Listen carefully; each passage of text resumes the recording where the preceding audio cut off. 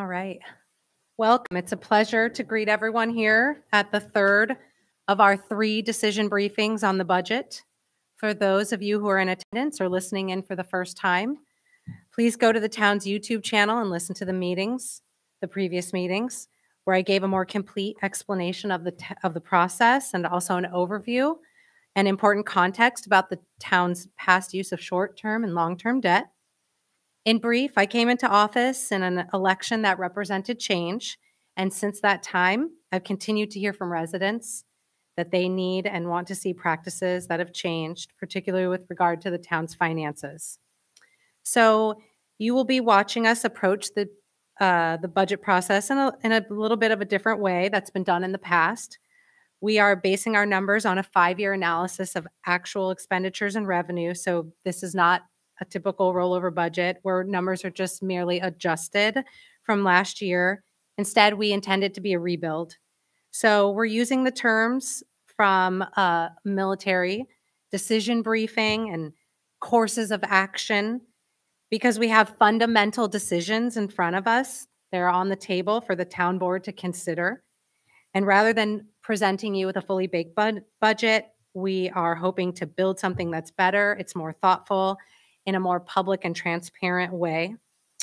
So I want to just remind everyone that this is not a time for public comment. We'll have a public hearing on October 25th. And at that time will be an opportunity to discuss the preliminary budget. The vote on the final budget will be on November 17th. And at this time, I'll turn the floor over to our town comptroller, Beth Greenwood. Okay, just to follow on what the supervisor had said, in case anybody's just here or listening for the first time, when we did a look back, we looked at the past 5 years. We took the 2 years prior to COVID, 2018 and 2019, looked at those and then averaged those. We averaged, again, 2020 and 21 during COVID. We did see some differences, both up and down based on whether it was pre or during COVID. And then we looked holistically at the 4 years plus halfway through the current year where we were, just to see if we were starting to see some trends in various directions.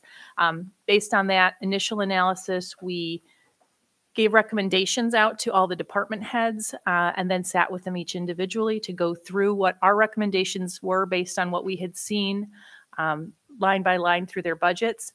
We went through and made adjustments so that the money would actually be allotted into the lines from which it's typically spent or received, depending on whether it was appropriations or revenue, working with the department heads on that, and then consolidated it into the budget that you see in front of you.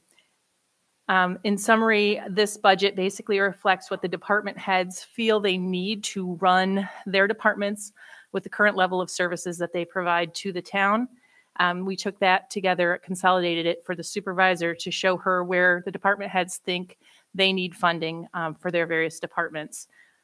Based on that, we set up the process as a decision briefing for the board to work through what the department heads need, and then we'll get more into the decision part of it at the end today. But again, just the options that we're considering here in order to not have significant tax hikes, because I don't think anyone wants to have that. There are options to either cut services, to bond for the equipment that's been rolled back into the budget, or to use fund balance to offset the costs of equipment. And we'll discuss those at length at the end. We're going to continue with the last several department heads, again, as we've done in the past, with each department head speaking briefly to what they've done over the past year, what they're looking to do over the next year, and then we'll work together to answer any questions about their section of the budget that you might have. So we'll turn that right over to our tax collector. So if you want to just introduce yourself. Oh, I'm Diane Percy, the receiver of taxes. And as far as my budget going forward, it is pretty much staying the same as far as we worked on in our meeting with the comptroller. There is a difference just in the STEP program for my full-time employee, part-time employee. I'd like to make sure that it is transparent that everything in the part-timers are staying the same. My department has increased with the new change of bank accounts, it has been a process. And it is time consuming that the employees are learning and doing quite well on, but it is a process more like adding to, honestly, they are like bank tellers. So that should be looked at, I believe, as far as their services to the town and providing great customer service to our residents. But otherwise than that, I believe I'm not asking for anything additional or do I need to speak to the miscellaneous and contractual? Okay. So the one increase you do see there is within the miscellaneous and contractual line, and that was specifically to go towards the purchase of a printer that's needed in that office, so that they have reliable printing capabilities. The only other particular increase, it doesn't show up in this particular section, but in the shared services, which I know we'd spoken to before, was the increase in postage that we've seen across the board for a number of the departments. So we can speak to that. But other than that, in terms of salaries, we did just honor the current collective bargaining agreement for the employees affected in that office. I do have a question. I don't know if this is the appropriate time. In the past, I don't know if you know that I was split between Public Works. You still are. We still are. Mm-hmm. That was my question. Yep. And that, to take note to that also. Yeah. Yeah, and that's I'll say that just so that it gets captured. The salaries for this office are allocated because they do the collection for the water and sewer utility bills as well. So that's why you see two employees plus an elected official all under that line, but that's about half of the salary for that office, and the rest of it is allocated across the water and sewer funds. Thank you. Mm-hmm. So Diane, Yes. talk to me about the new banking system, and you're saying it's taking you more time. Is that because of sort of the remote depositing? We're doing that now in-house as opposed to in the past where you would just put the checks and deposit them. Is that correct? Yes, we now have to scan them and deposit them. So that's taking time. Takes a little more time. It does take a little more time. It's coming along wonderfully, but it is an additional responsibility to my staff and myself. To be honest, I meant you're talking about, making sure everything balances. And not that we didn't before, but capturing, the scanner doesn't always read exactly what the check should be. So, you have to make sure that that is capturing the correct amount. Now, So there are some banking teller, and we're dealing with a large amount of cash too. A lot of residents do pay in cash. So depositing those deposits, with the Armor Card coming to pick them up now. I mean, there's just little extra things. Takes more time. More time. Yes. So are you seeing less people coming to your window now and more people paying by mail than in the past? Well, it's been COVID, related for the, past 2 years, multiple collections each year. This collection we're just finishing, school collection, was really kind of the first collection. I feel like the residents have thought we've been open. So there's been a lot of people coming to window again, which is nice to see. I think it's always nice to interact with the residents. But the mail is still there too. So that's another process that, the staff has to do, opening. I don't think people realize that, it's manually open. It's not just in making sure everything goes through. So that's a process too. And then scanning those. So I would say, so the window traffic has been up again. Yeah, back to pre-pandemic levels or not quite? Not quite. I would say no. I think people enjoy the drop box. And I think they also enjoy, the mail's expensive too to mail, so I think that could be why window traffic is also, coming. And then they get the receipt right away too, which they're pleased about.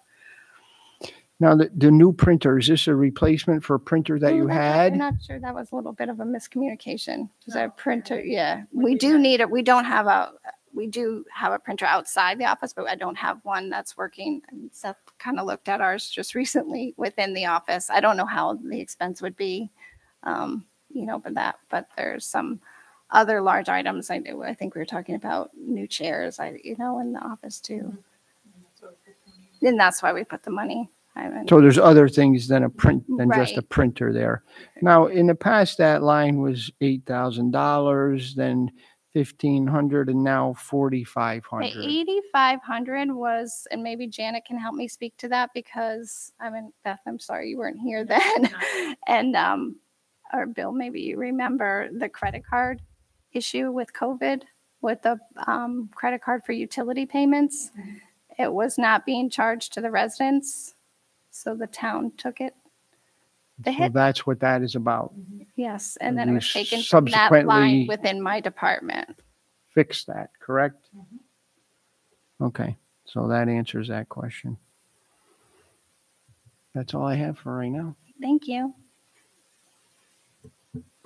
With our new website services starting next year, is there going to be some sort of online payment option for the taxes in the future?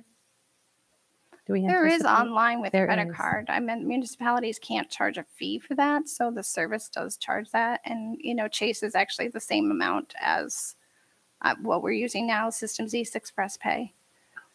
Okay. Great. I am looking into adding e-checks, which is also a charge. We use them and they work well with utility. We offer that through iCloud e-checks. It's a fee that's passed on to the resident also, but we're looking to add that too.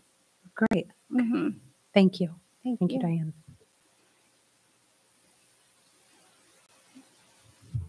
Last question, Diane. Yes. We're asking all the department heads, do the figures and the amounts in this budget adequately support your department for the coming year?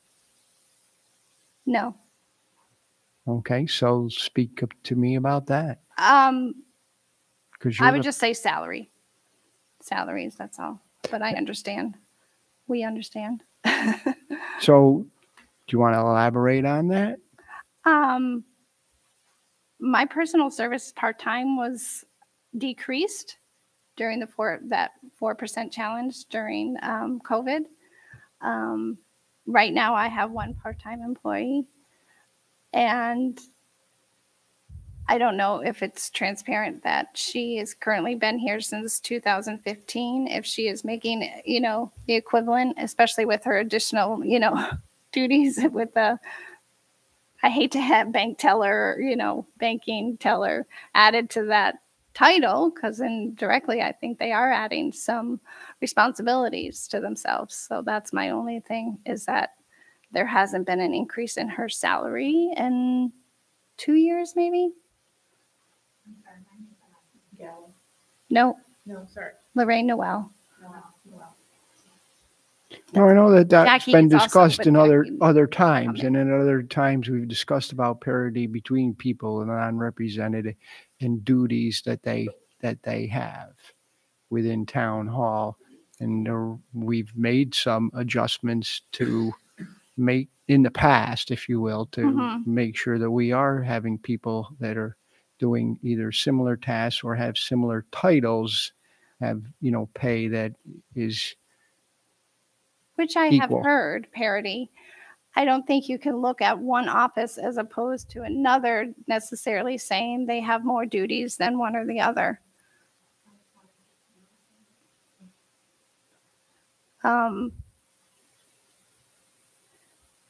To me, it's kind of an overlook to my office at times as far as the responsibilities of my staff and myself, as far as the amount that of the customer service we have with the residents, the interaction with residents, and the amount of collections that we have based on warrants that we collect. Usually your office is busy a few months a year, right? During the major Well, once tax it starts at the end collections. of August, it goes right through June now, with both utility collection ending usually in June for the spring collection, May, June. So quiet times are, summer, but then they roll around, right? August comes quickly for school collection. Okay. I don't have anything else. Thank you.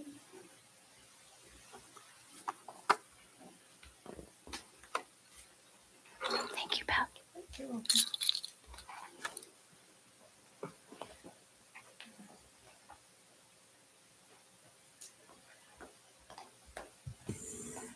And just for the board's awareness with regard to the banking, all of the departments now do have their own check deposit machines. So for example, community programs, our department as well, and we're working at the town clerks as well. We all have our own check cashing or depositing machines, and it is similar to the ones you would see in the bank. So anybody who receives checks in now across the town, they're able to make the deposit right then and there. And then with the new Loomis pickup that we have, any cash is bundled and put, with a deposit slip in a bag, and they come and pick up a couple times a week as well. This was done mainly for security for our personnel, and also just in general, you don't want people carrying large amounts of cash and checks out of the town building in their own personal vehicles across town to make deposits. So it was a security concern on our part for our personnel to not have them carrying cash out of the building. So we're able to do that this way. And like anything else, the new banking system is a learning curve. I will certainly say we've seen that across the departments. It is working well, but it is definitely a process as everybody's been learning it. Beth, can I ask a question? Sure. Just a process. So Diane was saying she gets a check, she scans it, Mm-hmm. and then she has to double check. Everyone, I guess, has to Yep. double check, make sure it's scanned the right number. Mm-hmm. And then cash gets bundled for the Loomis pickup. What do people do with the check? Is that Once the shredded? check is scanned, they hold it and make sure that they can verify the deposit. But then it's just like the bank. It's scanned and the image is taken, and then we hold the checks for a period, and then they can be destroyed. Thanks.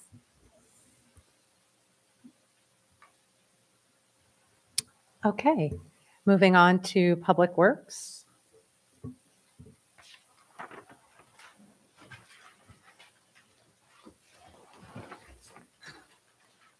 Start with your A fund section. Sure. You get to introduce yourself. And if you want to just talk about kind of overall what you've done and what Sure. you're doing, and then we'll go into the sections.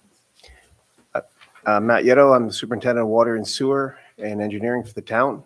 I oversee the engineering department as well as the water and sewer department for the town. The water and sewer department maintains hundreds of miles of water and sewer main throughout the town. They're responsible for producing and delivering quality drinking water to our residents, and also for treating the waste generated from businesses and homes in an efficient and environmentally friendly way, so that we can work within our budget and also meet all the constraints of any permit that is required to operate our facilities. Water and sewer has approximately 20 full-time employees. We have seasonal people that we bring on to do summer tasks. And we have a water treatment plant, a wastewater treatment plant, 19 sewer lift stations, 3 water storage tanks, and 2 drinking water pumping stations as well.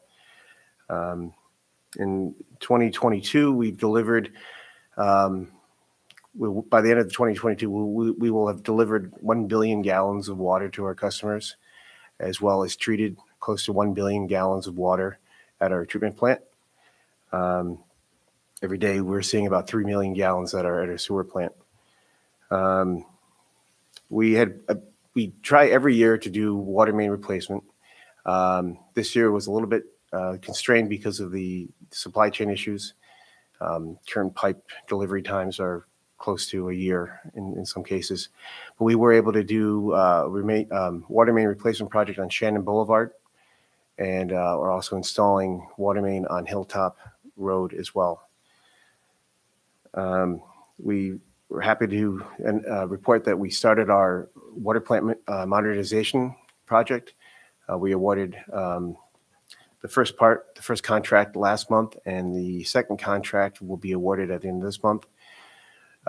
Much of the technology that runs our water treatment plant, while it works great, was designed and installed in 1964 or 5, if you're lucky.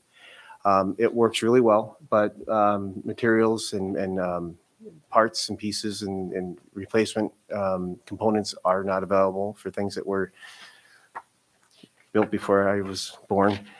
So So we've made a concerted effort to modernize our system to make it more efficient, but also continue to provide quality treatment to the water and reliable delivery to our customers. That project will be, especially because of supply chain issues, will continue on into next year. Some of the components are a year and a half out for delivery. So we'll continue working through that and get what we can get done as we have the materials available. We'll have two separate contractors working down there, and we're looking forward to getting that up and running before we have any further issues. Hopefully that won't have issues with supply chain, but you never know. What else? We've begun replacing water meters in the homes and businesses in town. Back 15 years ago, we did all of them at once. I know when they did the water meter in my house, it was from the 1920s. And so we sort of waited to get this done. So now we're trying to progress and do this change throughout the year so that we don't get hit at the end of 15 years and have to buy all new ones. So it helps to spread the project out and the cost. So we did we did hundreds of meters this year, and we look to do the same thing next year as well. What else did we do?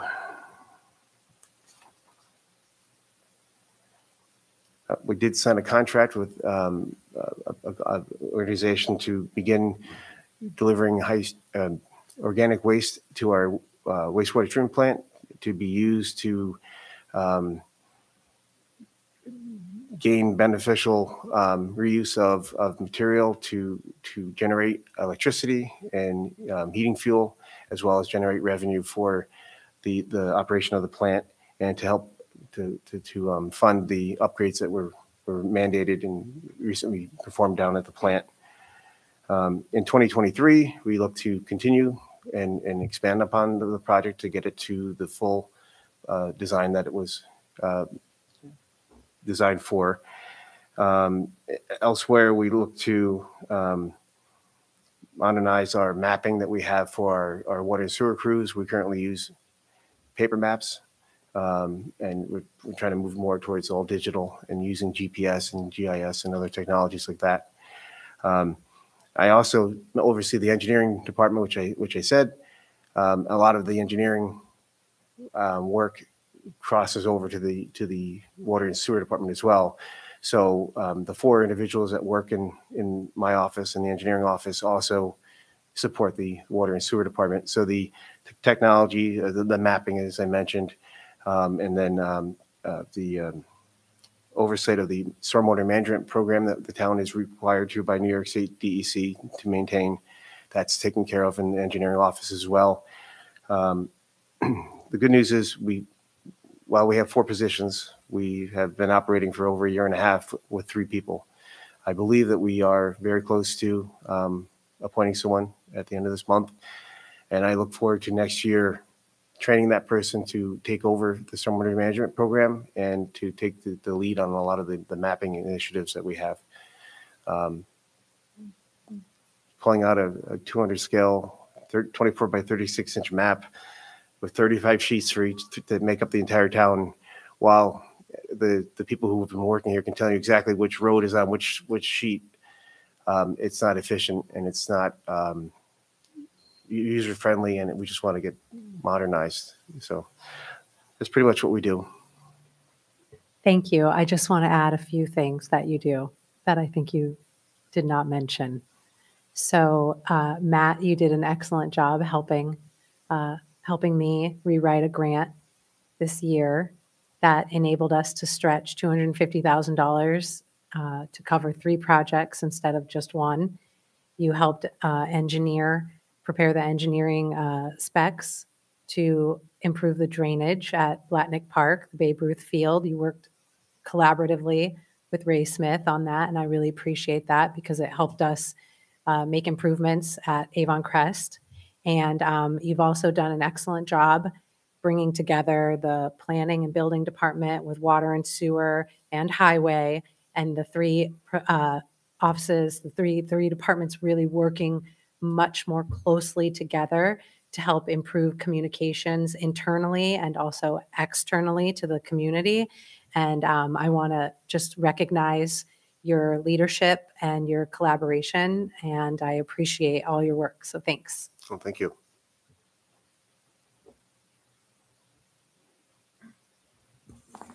The easiest way to do this is to just kind of go work our way down. We'll start with the A fund because Matt covers most of the funds with his department. The first section is the 1440 section, engineering within the A fund. Yeah, thank you. Page 4. If you take a look through there, the only difference really that you see there is that we're honoring the collective bargaining agreement in terms of the salary increase there.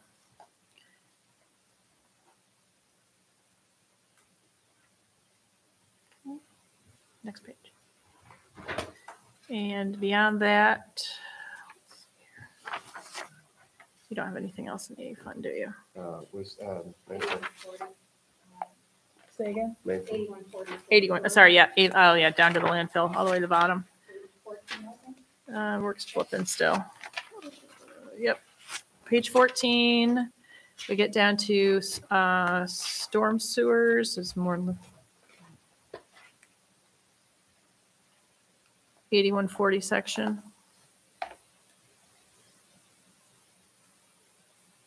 Which actually, again, I got to catch up on my other sheet here.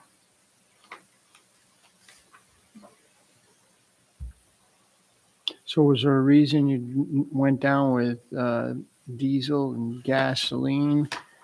Are they being covered on some other lines? No, if you look at the historical, it only went down based on last year's budget. Historically, though, when you look across, they haven't needed nearly that amount. So we just adjusted accordingly. Okay. We go down a little bit to the recycling and transfer section, which is 8160. Next block down. That does show a little bit of a decrease, mainly in personal services. We're down to one person working there at this point. So that's reflected in that. This is one of the sections that I think we need to spend some time thinking on considerably. We've done an analysis in our office, and in order for this particular service to continue to be offered, we really are going to need to make significant adjustments to the costs that people pay to use the services.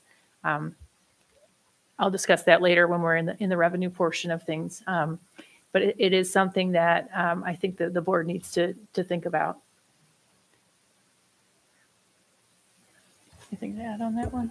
No, I did something with landfill maintenance. Okay. Yep. Hold on. Let me get down there. Okay. The next section would be 8165 landfill maintenance.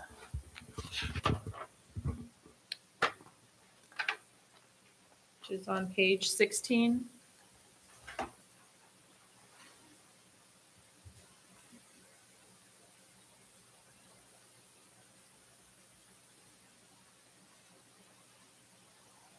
So it's come to my attention that the force main that is leading comes from the leachate pump station. There's a pump station at the bottom of the landfill down by the river that pumps anything that soaks through the landfill, any rainwater, any surface water that happens to get through the cap.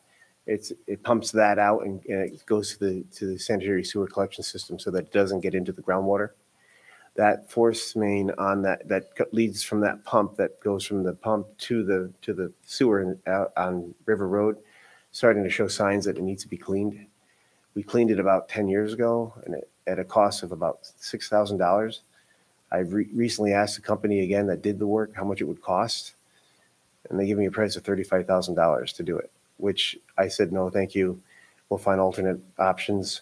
But when the alternate option came back around $20,000 to clean the line. So we're looking for possible solutions of maybe, because the issue is the technology requires a large amount of it uses ice slurry to clean the line. And to do that, you need to buy basically a truckload of ice as part of the process. And the company that they went from using a small truck to a large truck, so we would only need about a quarter of the volume of ice. So if I can find another local municipality that wants to do this type of work, we could share the cost and it would be a savings. So worst case, we'd have to go back to the more traditional method of using basically foam. They're called pigs that you use to push through the line. But that's still $20,000. So I'm trying to find other options that are cheaper. And I didn't know if there's any money that was not spent this year that we could, anyway, we could put that into reserve to use for next year. The problem with that, with the leachate pump station, which is covered under landfill maintenance, when it's working fine, it doesn't cost us a lot of money. And then there are certain upgrades and repairs that need to take place. But because the budget lines are so small and the equipment, but the work is very infrequent, like I said, 10 years ago or so when we did the work. So you can't carry that every year through the budget. So How big is that line? it's only I think it's a 2.5-inch PVC line. But when we were, because you can start seeing the head loss and the pumps are starting to work harder than they need. So we're using more electricity. So over time that will get more, it's basically like arteries getting clogged. Over time the film builds up, and then if you clean it, then the pump station runs more efficiently and you use less electricity. But I don't want to get to the point where it's so bad that it becomes an issue and we damage our pumps. So it's something that could be done next year. It's not something that has to be done immediately, but if there's any way to plan for it. Okay. And then I'll continue to look for more cost-effective options, but it's worst case. Last time you did it was $6,000. Now it's 20. They sold their small 30. truck. Yeah. So if they said that cost is for a full truck. If we can find someone else that wants to benefit from us, because they have to come from, I think, New Jersey to do the work. So anyone in the Capital District. So I'm reaching out to the other municipalities that would have this need. Last time we partnered with Schenectady. They worked with us on that.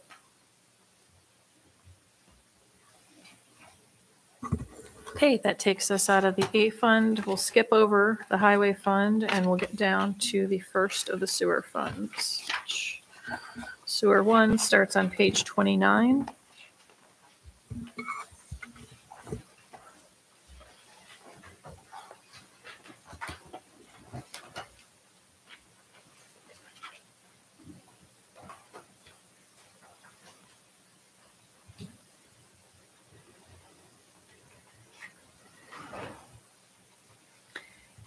So you'll see throughout the sewer funds and the water fund, the 1,000 line, so the cost of employees has gone up in accordance with the associated union contracts on that. Overall, the administration decreased slightly for this fund based on what we thought we were going to need. So if we go down a little bit to the collection systems portion, you'll see an increase there because this is where we've rolled equipment back into the budget and those 2,000 lines that you've seen across the budget now. For this one, this is a portion of the closed circuit TV truck, and which is allocated across both sewer funds and the water fund, as well as a 10-wheel dump truck, which is also allocated across the three funds proportionally. So the reason you're showing those bigger numbers, as we discussed before with highway, is to not bond and to put some of these figures Correct. in the budget now. Right. So this is traditionally each year where all the costs of equipment for highway, parks, water, sewer were being used in short-term bond anticipation notes, about $2 million worth each year, which we've then been rolling. This is actually pushing all those costs back into the budget so that it's more visible as we work through things.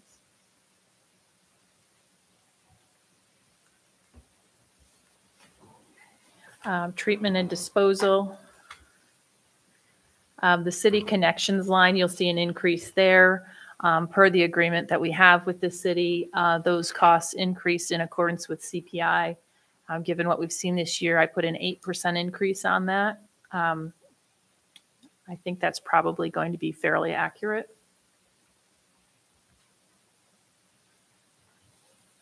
And then we see employee benefits at the bottom.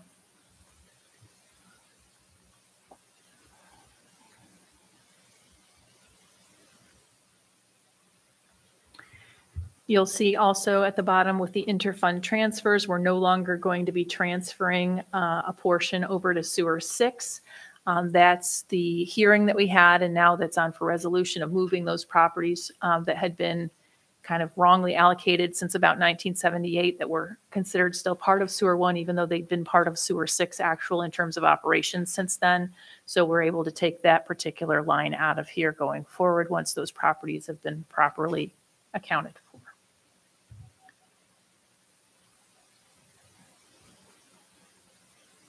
Does anyone have any questions about the Sewer 1 appropriations?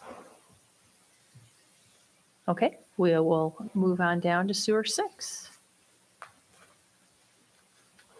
Oh, one thing I do want to mention, sorry, as I'm scrolling past my page. One of the things we've been working on that will be particularly visible with Sewer 1, we are correctly allocating what portion of the sewer bill goes on to the tax bill, which is only the capital expenditures. So any payment of debt, whether it's for the water or the sewer bills, they'll be on the tax bill, and everything that comprises the operations and maintenance will be part of the utility bill. That is in accordance with New York state law and also our own town zoning code. We have not been doing that completely, and so we are adjusting accordingly with this budget. This will be particularly obvious for the folks in Sewer 1 because they have never received a sewer utility before. Their operations and maintenance, as well as their capital debt, has always been just commingled and put on their tax bill. So it will look different to people, and we just want to make sure that everybody's aware of that. The cumulative amount will be as though it were before, but it will just be broken apart. So the capital debt is the only thing they'll see on their tax bill. So it'll look like they suddenly are paying far less on their tax bill, which everyone will rejoice greatly, until they then get their utility bill, which is the portion that had previously been on their tax bill. So I don't want anyone to suddenly think we've forgotten to bill them appropriately. We will certainly do that correctly, but I just want them to be aware that it will be broken up. They've always gotten a utility bill with their water bill on it, but this will now have both their water and sewer on it. So we will be putting forth a lot of information on what people can expect to see as we go forward so that we don't surprise people. All right, going down to Sewer 6 appropriations. Again, with the personal services lines, you're seeing us keeping up with the contractual obligations.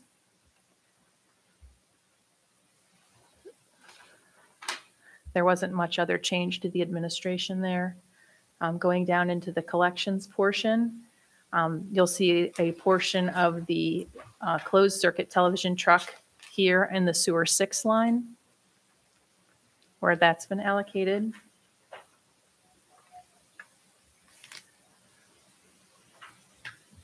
There were some other small increases through that portion, but nothing significant.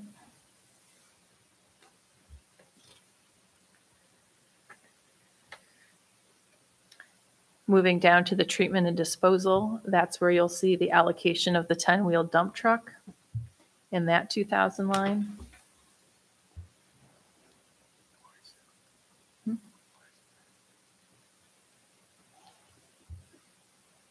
It doesn't. Would you prefer to have it in the other 2000 line? Yeah, that should be used for the ministries. Okay. I can just shift it back up then to collection systems. I wasn't sure whether you wanted it in collection systems or in treatment and disposal. I wasn't sure if it was going to be used for sludge or for, no. Okay, we'll just move it up. Yeah, thank you. Yep, I'll make a note to myself. Thank you.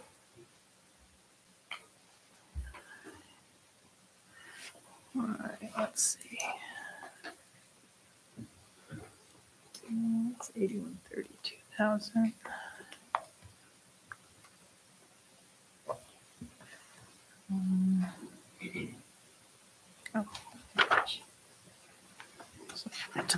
fund would be helpful.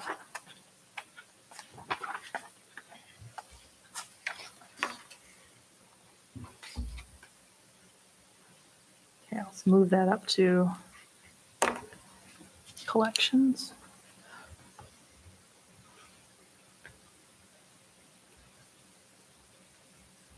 Okay, thank you for that. So Beth, will that zero out that 2,000 line and move the entire amount up It to will. We'll collections? just take that entire amount and shift it up to collections. Okay. I didn't realize. I thought that was more for sludge and it's not. So we'll get it into the right section of the budget. You'll see there was a decrease significantly down in the 4520 line, the engineering services. That reflects the contract that was signed in 2021, dropping the cost of those services down to $75,000. Did you have anything else on this one? Okay. All right, and that rounds out sewer 6 with the employee benefits at the bottom and the existing debt for that particular fund. Right. And we can head on down, skip. Should some of these costs get shifted? It's a little unusual. I mean, with state retirement, 105.83, 109, 141, back to 112, or is that just due to different retirements and staffing changes? It is, and we get those bills ahead of time, and it's part of it's based on how the fund is doing at the state level. Part of it's based on who's retired and what tier we have people working in and so forth. So those are not numbers that we get to pick. We are given those. Okay, thank you.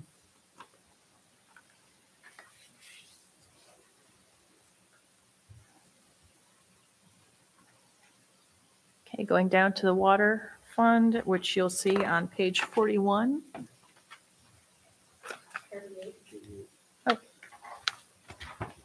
Oh, sorry. It would help if I started with the, wait a second. I got my stapled out of order. That's my trouble. Okay, there we are. 38 would be a better place to start. Starting again with administration, the personnel costs are based on the union contracts.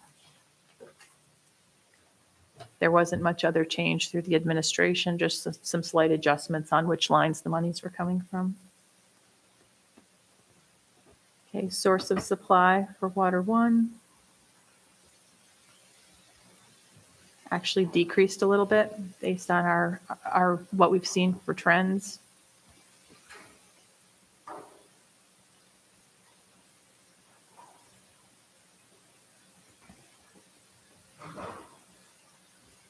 For the purification section, you will see a significant increase that mainly has to do with the cost of chemicals, particularly chlorine. We've been hard pressed this year to keep up with those increases. We tried to put a little bit of cushion in there. I'm not even sure if that's going to end up being cushion with the continued increases. That's something we're going to take one more look at before we finalize our adjustments for the next round with the preliminary budget. You had to double it from last year. Yeah. That's substantial. Yes, it is. And It's you're not, actually a little and you're more. not even sure that's going to cover it. Yeah, it's that bad. So. Okay, going down to transmission and distribution. Again, the cost of salary is commensurate with the bargaining agreement. When you get here to the 2,000 line for the equipment on this one, that includes 12-inch pipe, about 3,000 feet on River Road, and the portion of the dump truck that was allocated that goes into the water fund. Did you want to speak to that River Road section? Sure. Long-term, my plan is to start whittling away at the 12-inch water main that's on River Road. It's a large diameter main for our standards, and it supplies water to a large group of heavy users. The GE and Capel are heavy consumers of our water, as well as certain neighborhoods along River Road. The problem with that line is when it does break, the traffic impacts are much greater than if it were just a small break on a residential side road. So that in the labor cost increases substantially because we have to have everyone out there flagging and at night and lighting and everything. It's much more difficult, but it's a line that breaks quite often, unfortunately. The soil types and the type of construction that took place back in the 60s when they installed the line. It's just the pipe is in less than ideal shape, we'll say. So I'd like to starting at the circle and heading towards Rosendale Road, start replacing that line. And I wish I could say it used to be $1 million a mile for water main. It's not that any longer. So I would just try to maximize the amount of money that I have in budgeted for water main and just keep moving towards that goal and pick a section and move and replace that as we go. And if I can pick up smaller areas in more hot spots, if you would say for certain roads, we'll make those replacements as well. But if we don't start replacing that 12-inch now, I can see that being an issue. I mean, we have anywhere from probably 5 to 10 breaks on that line a year, and it's just impactful. I mean, we've had 2 just in the last few months right in front of Botanic Park. So I'd like to try to get that taken care of, and then just long-term planning and replacing key lines, and then going to the hot spots. So I have some money that I didn't spend this year that I would use the pull and use that to maximize the amount of pipe that we could replace. Matt, just to speak to that, I've seen for myself the impact on residents when this pipe continually breaks. So I'm glad you're focusing on it. And to speak to traffic, the school buses can't even get to school on the days where there's certain breaks. So you're going to be looking at like residential neighborhoods and where the severity is to kind of. Yeah, so we have a sort of a running list of areas that have breaks. So if it's one break in one area and it doesn't happen again for 20 years, it's not on our top of our list, but certain areas where we keep going back and replacing lines. And that's how we choose our Shannon Boulevard, like I mentioned this year. That was one that was installed in the 1990s. But the soil conditions and the type of pipe used, that would break quite often. Mohawk Road was another big one. And even there's a couple sections along Route 7 too, but I'd rather focus on some of the more attainable goals, because working in New York State right away is even that more expensive and more challenging. So pick the projects that we can handle, and then we did apply for some grant money. So if the grant money does come in, we could do our wish list. But I have a list. I can share it with you afterwards if you like, of my wish list. But River Road is highest on my priority right now.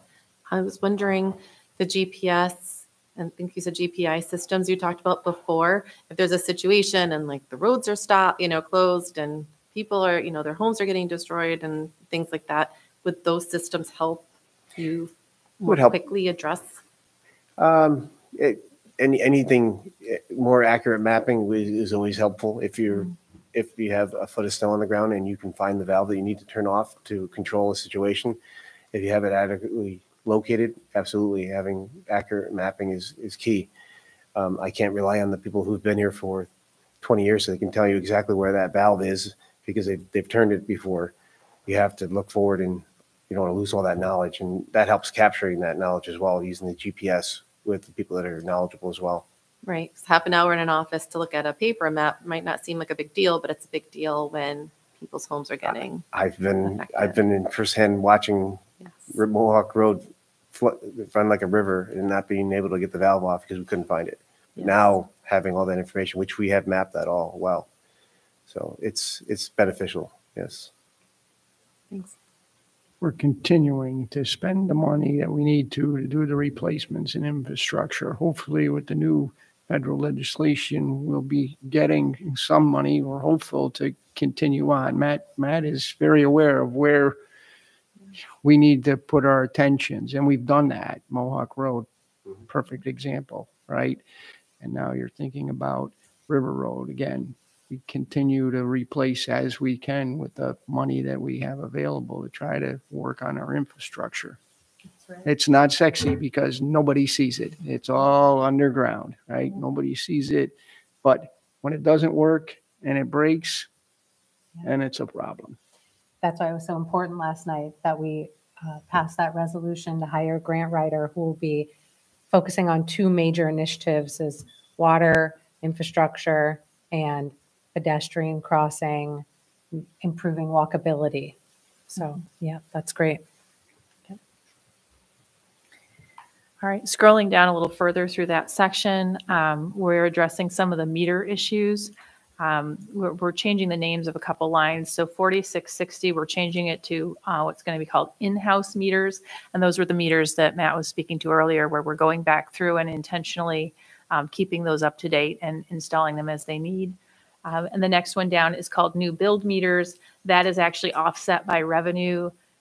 So that actually has a line that it balances with on the revenue side. So that's for any new construction that comes in. When the builders build those new properties, they actually buy the meters from the town so that it's a net zero for the town when those are initially installed.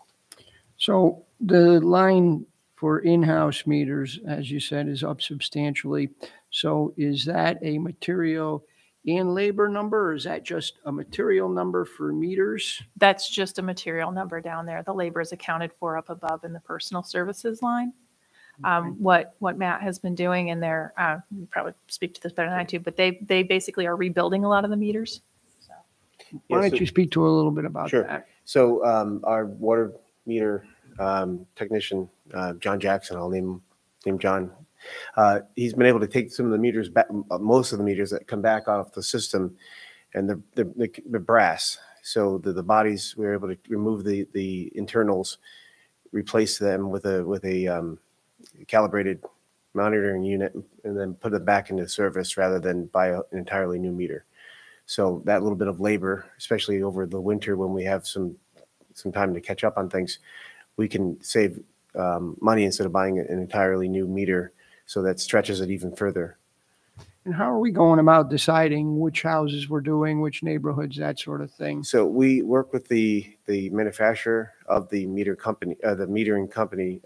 They have a software package that we can look at the total volume through a meter and the age, and look at once you get a certain amount of water through a specific type of meter, you lose efficiency. So that's the time to replace it. So that we're using that, and we started with our largest meters because the large meters use the most water and they wear out fastest, and the return on investment is much greater on those as well. If you have a meter that's running 5% slow and you're a million gallons a year through it, or a small residential meter, the payback's much faster on a larger meter. So we're doing that. We started with that, and then we're starting with the residential meters that have had a large flow through them, or if they have an issue and the meter has to be replaced, we rebuild that and put that back, the meter back into the system. Right, and you do it if we're trying to read the meters. Let's say we're trying to read the residential meters, and you're not getting a reading on a certain meter. That town employee then might try to reach that homeowner either by knocking on the door. If they don't get an answer, they may leave a door tag there to try to get a hold of them and let them know that there is a problem with their water meter, maybe on an estimated reading, and that we would like to try to address that in their property. And we have to coordinate that with that homeowner, right? Yes. Yeah, and that's why doing it on an ongoing basis is more efficient than when we changed our meters back in 15 years ago. We hired a company, and we spent a large amount of money and quite a bit of time just to get access into the homes. And if we happen to be there and someone's there and they're willing to let us in, and we can take care of the issue, then it's much more efficient, and it saves trying to make that person then take another day off of work if they happen to be home and they're willing to allow the town, fully identified town employee, and they can even call the office if they have any questions, if they question if the guy's legit that's here. So John has taken a very active role in this, and I'm very happy with his work. So I want to keep giving him the materials he needs to keep going. So that's why that number is a little bit higher. And another reason it was a little higher is there was a lot less of this the last couple of years over COVID. So we're trying to kind of get ahead on it again. So that's another reason for the boost. Okay, we go down through the water. We have the employee benefits and then just the debt service. Was there some sort of typo on that line for 8,000 in employee benefits? Which line? I got on Social Security, I got pound REF exclamation point. Oh, It looks like an error with the spreadsheet. it must be probably. an error on that spreadsheet. I apologize. Which The line? number is 88,493. Okay, that was the previous year, and we've budgeted 90,000 for 2023. Sorry, it must have printed funny. It's And the Sorry, it bond was- value is 644,674. Yep, for the previous and the current year is 656,957, which is an increase of $12,283. Thank you. Yep, you're The welcome. social Thank you. security line was 493. 88,493. And then the budgeted is 90. Thank you. You're welcome. Sorry about that.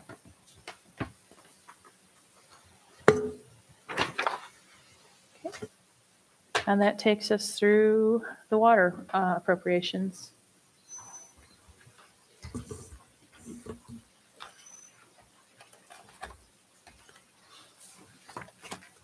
That's it. Any questions?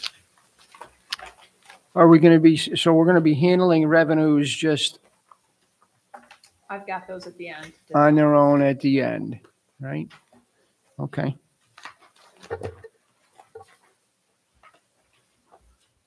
We good? Matt, one more question. Okay. His favorite. Do the figures in this budget adequately fund your department for the coming year?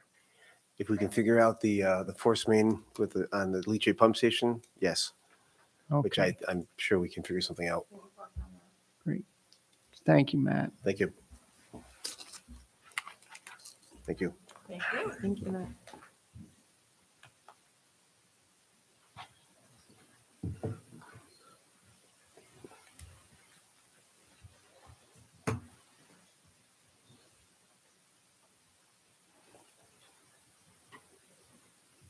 I was supposed to let the town clerk know when we were getting close. She texted. Yes, why don't we take She a texted me, so I just texted her. 2 to 3 minute break? Thanks.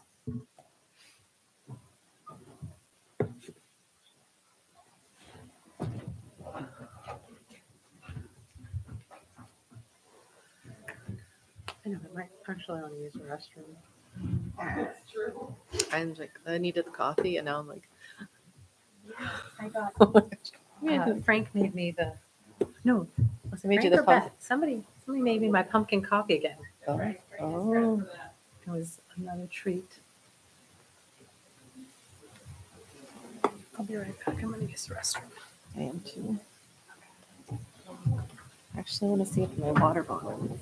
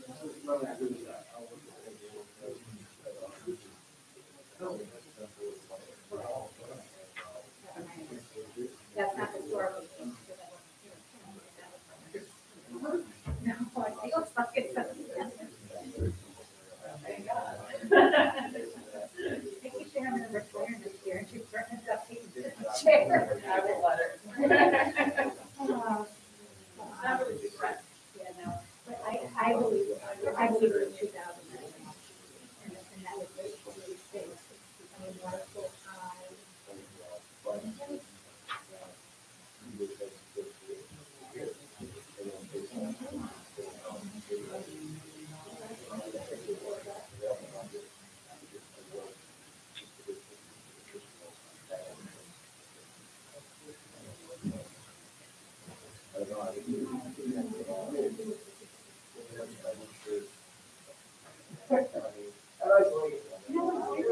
In our department, right?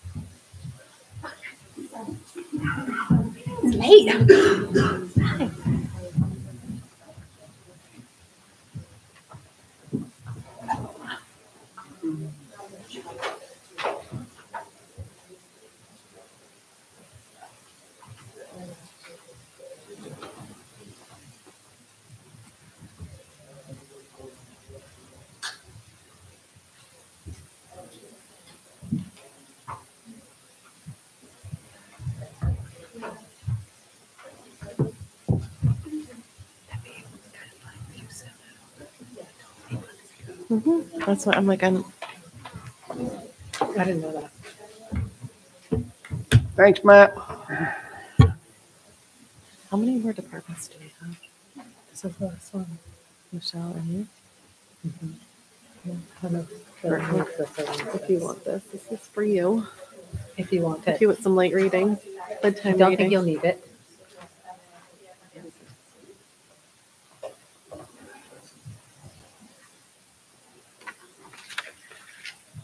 Okay, thank you. Sorry for making you wait, Miss Martinelli.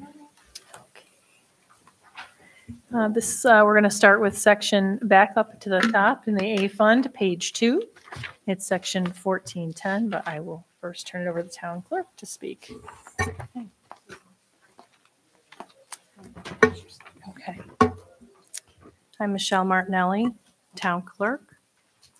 I gave you a handout of some things, but first I'm going to go over everything that we do in our office. Currently, the town clerk's office has over 200,000 vital records in our office, which increases each year with more deaths, more births, more marriages. And this takes quite an enormous amount of time for our staff to maintain this. In addition to our vital statistics or vital records, we take care of dog licensing, dog park permits, disability tags. You can see I do have charts there for the dog licensing and how it's gone up and down. We did have an increase when we did do the enumeration for the dogs. That Right, we had sort of a major initiation on it yeah, back in to license 2020. your dogs, yep. Disability tags takes quite a big amount of time. And you can see where I do have a chart in there that how it's increasing, and it does take a lot of time. We issue garbage hauler permits, vending permits, plumber's registration, hunting, fishing, receiving all the suits and claims come through my office for the town. Record management and inventory control of those records are done in our office. Block party permits, notaries, have increased over the years due to the fact that a lot of banks don't have notaries anymore. So a lot of our residents do come to us for that service.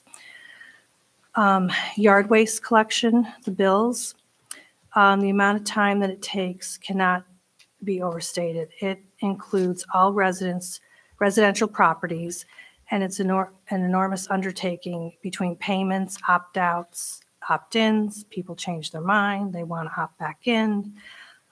It's it's quite a undertaking, and we have to report all these with great accuracy to the highway department so that they know who to pick up, what house wants the yard waste, what yard does not want the service. And we do assist other departments. The building department, we process all their deposits for their permits, the funds. We process highway permits, alarm payments from the police department, vehicle impounds, transfer center. We issue annual permits, 3 days, punch cards. We also work with the APF on stray dogs. Our police officers pick them up, bring them down to APF, and we process the dogs. And bid openings. I do help each department head who has a bid opening. I help them with that. We also field calls for the highway department issues, town resident concerns about just about anything. The city of Schenectady calls us often because people are confused. Was I born? They are not sure if they were born in Schenectady or Niskuna at Bellevue. We field a lot of calls for the department for Board of Election calls, especially around election time, and calls for the tax collector, because sometimes they think that's what I do, or they get our offices confused sometimes. We also administer oaths of office, not just to people at the town hall. We also do it for the fire departments. We prepare minutes for every town board meeting. We facilitate the FOILs. I'm the FOIL officer, and also the CO searches that go through the building department. And we also maintain the postage machine that's upstairs for town hall. So with that being said, you saw the charts that I gave you. And I'm going to go over our accomplishments from last year. We created an online opt-out system for yard waste. So now residents can just go online to their computers and just opt out. That was great help that Seth, he was a great help with that. We streamlined the process for getting a marriage license for town residents. Together with the police department, we streamlined the task of processing alarm bills. We continue to issue over 2,000 vital records, which include birth certificates and death certificates. We added to the safety of the town clerk's office by enclosing the front counter. We worked with Donegan Systems for the proposal for a redesign of inactive records stored in the records room in the basement of Town Hall. And I did give you the printout for that proposal, which we are going to hopefully get a grant for. And I look forward to working with the grant writer on that. We changed banks and integrated the new banking system into the clerk's office. It was a little cumbersome at first, but we have really streamlined that process, and it's working quite well for us. We entered over 15 years of marriage licenses into Laserfiche, and this is critical due to the increase of requests because of the Real ID. A lot of married women have to obtain their marriage licenses in order to get the Real ID with motor vehicles. And by putting them in Laserfiche, we're able to retrieve them quicker. Our goals for 2023: obtain a grant for inactive records, integrate an online payment for all into our new bank. So all online payments I would like to have done through our new bank. So hopefully that'll work. Provide online dog license payments. Work with the police department to accept online payments for alarm fees. Work with the police department also to find placement for dangerous dogs. That's kind of been an ongoing thing. Hopefully we can achieve that. Continue a high level of customer service provided to our residents of the town of Niskayuna and also to the hundreds of residents that request birth certificates, death certificates, and marriage certificates.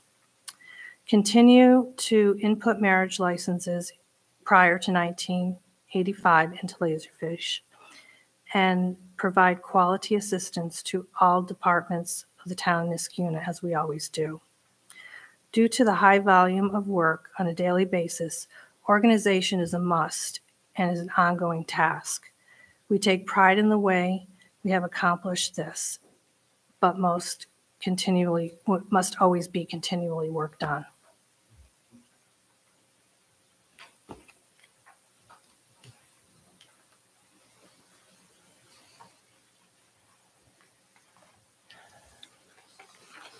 Do you have any questions? Michelle, didn't we get some new storage for your offices up here? We at some did. point in time? Back Yes. before COVID, Donegan Systems also did a storage filing system for my office, and it just about tripled, if not more, my It was much storage. smaller than this system. It here, is, yes. correct? And the, I think it was like around 15,000. And the town board at that time graciously gave us the money for that. So that's why hopefully that'll help with the grant too. knowing Right, that so by doing that, hopefully we may be able to get a grant, because this is really the archived Yes. stuff that you're trying to get done in the And we're basement. running out of room, and this will give us more room. It'll increase the storage Great, thank you. and the Michelle- security of it too. Sorry. When birth and death certificates come to you, do they come electronically or aren't they? The birth certificates come to us from Bellevue Hospital daily, and it's not electronically. I sign them. We give them all a number. Then we electronically put them into our system, and those then get sent to Albany. The death certificates come electronically. That's been a big thing that's saved everybody a lot of time in So- the past, probably since a couple years before COVID. Okay, yeah. So when someone requests a birth certificate, you have to find it on your online system that's been So scanned in? it's all filed in Laserfiche. We pull up the date of birth or the date of death. The certificate comes up and we print it out. Okay.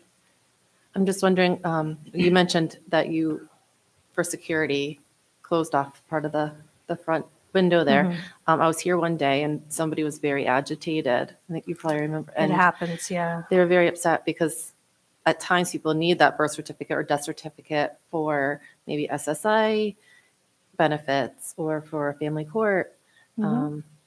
So I could see why they would be really agitated, but I also saw the effect on our town hall employees, having Yeah. someone who was really upset here and like yelling and, you know, Yeah. like very, very It- upset. But Yeah, it does. they were get having a hard unnerving time. And that was, sometimes. you know, we all understand that. And there's happens. certain things that we have to follow because of the state and what we're required to ask of them to show proof that they're who they are trying to get this. Because we can't just hand a birth certificate out to anybody. Right. So, Do you think you'll be going back to, if they have the right ID, being able to just provide that to someone immediately if they come with their ID and they need something for like an immediate reason? we found the system that we're working with right now through mail or dropping it in the Dropbox works quite well. And possibly not. I'm not sure.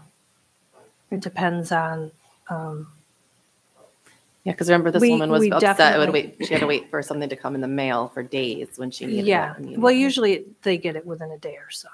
The mail has improved quite a bit. Thanks. Michelle, you mentioned that birth certificates come in from Bellevue Hospital daily.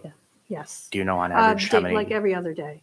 Do you know on average how many you get at a time? Oh, I'm sure it varies. yeah, it varies. Yesterday we got about 25. Sometimes there could be about 40, if not more. And And each one of it's- those have to be manually put into your system by your staff? yes, yep. And I have to sign all of them. And it's not just sometimes the birth certificate that comes. We also might get an acknowledgement of parentage too. That's if the parents aren't married, they acknowledge that they are the parents of that child. So that's just another piece of the whole thing that has to be put in. So that doubles what we get. Yeah.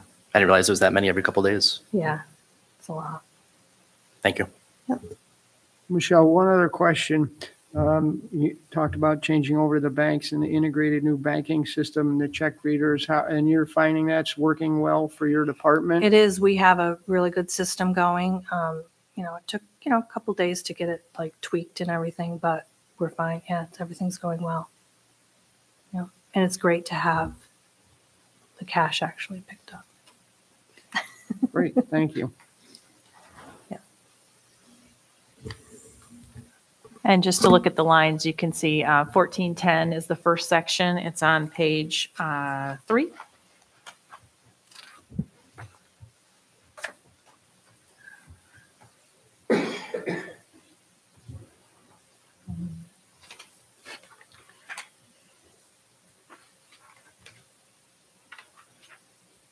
Do you have any questions on that section?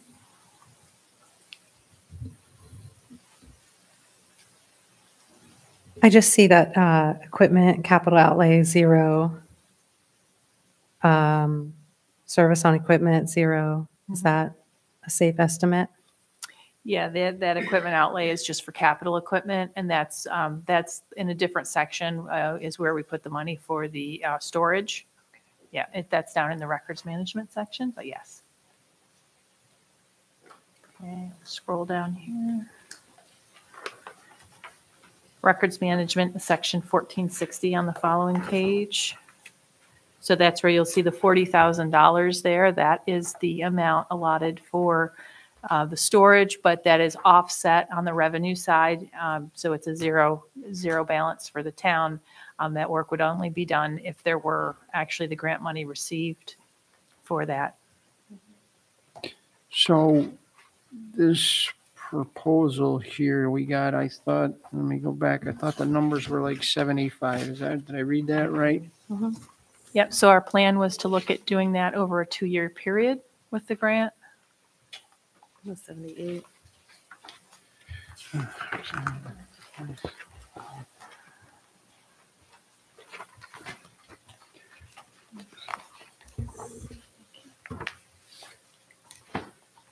There it is, page, I don't know what page it is. Anyway, so it's about $76,000. Did you talk to them about doing it in steps Yes, or definitely steps, yeah. you did? Yeah. So we could do 40, then 35, whatever. This is for the entire thing, correct? Yeah, the way the room is down there, we would do one half and then do the other half. It's Okay. quite a bit down there. And we're applying for a grant. We don't have a grant yet. Yes. Okay. I All right. can't start to apply for that one until a couple months, maybe the end of November, December, I think. So I guess that's my question. Is it our intention then to do this and spend this money because we're showing $40,000 here in this budget? Or is it our intention to wait for the grant?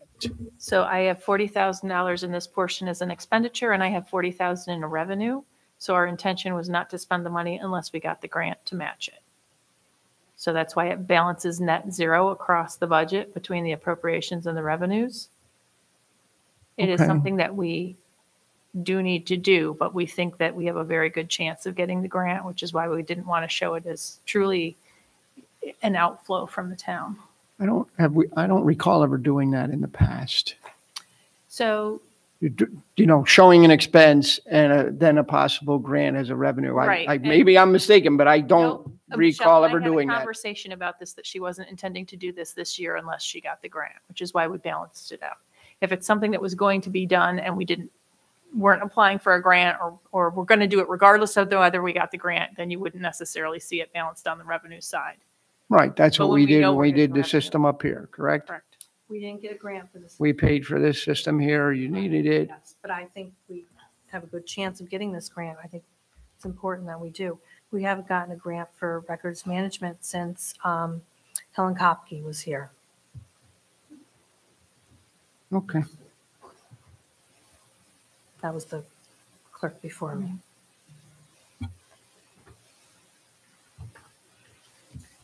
Basically, by netting it out across the expenditures and the revenues, we aren't raising any tax money for it if it's something we're only going to do if we get a grant. Yeah, I just haven't never seen it, that we've done it like that before. Yep.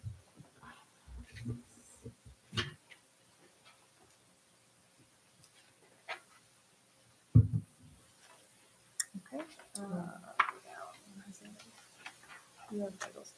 Yes.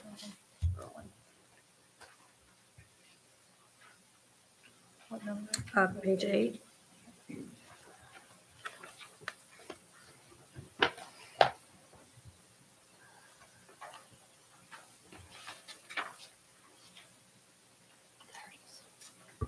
Okay, if you'd like to go down to section 4020, so the Registrar of Vital Statistics, that's the next section.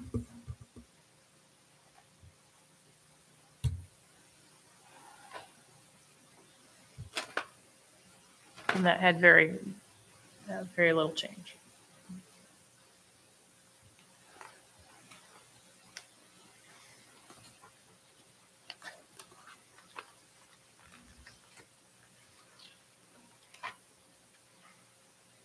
The registrar for the personnel services, this is a full-time position? Those positions for the department are all allocated across the multiple segments of the budget. So How many different departments do we? Between town clerk and registrar? yes, Anything else? How is it? Records management, records management, I think that's. yeah.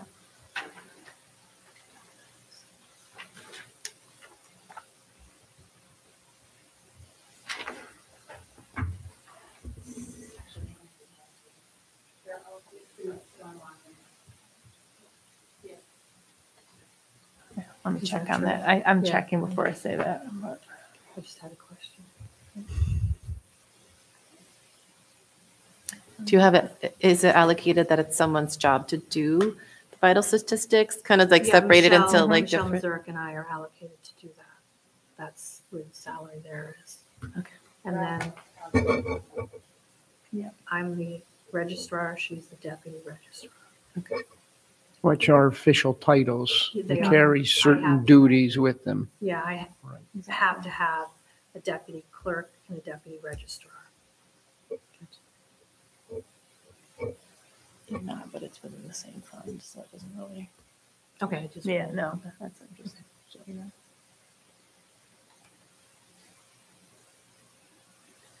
Okay, any other questions?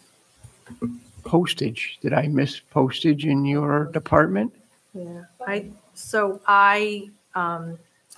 manage the postage machine, and postage has gone way up. Right, so we've seen it allocated for other departments, but I didn't see it in any of the lines for you. No, Did I miss it actually- somewhere? It's actually, so yeah, Shared services. yeah. Okay. And I have, I think we went over shared services on day one. we did. I'm just making sure I'm paying attention because I know that it went up and the receiver of taxes spoke about it, and then I wanted to, Right, it's not in her line though either. No. Shared line. I do have a report that breaks down each department and what they spend in postage. And I can provide that to you if you'd like. okay.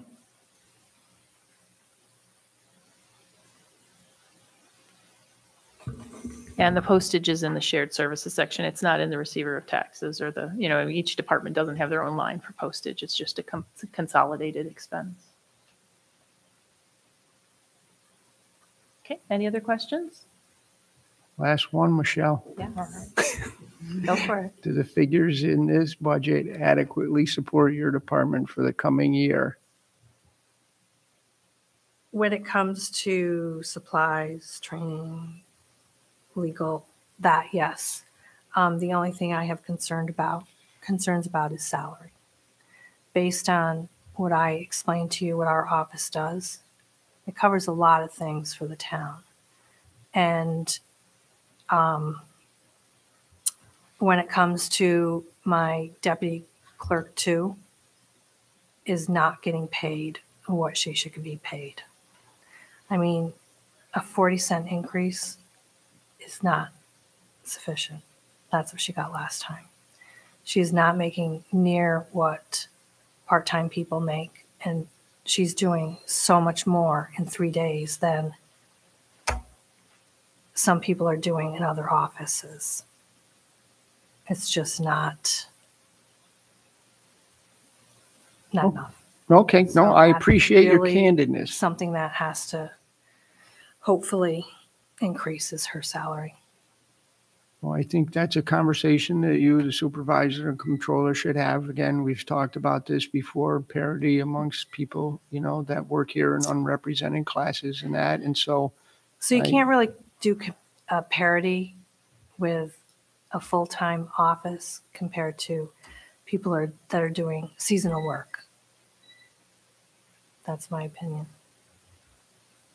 I appreciate that. Okay. Again, I appreciate your candor. Okay. So I think those discussions should continue. Thank you. All right. Thank you all. Thanks, Michelle. you.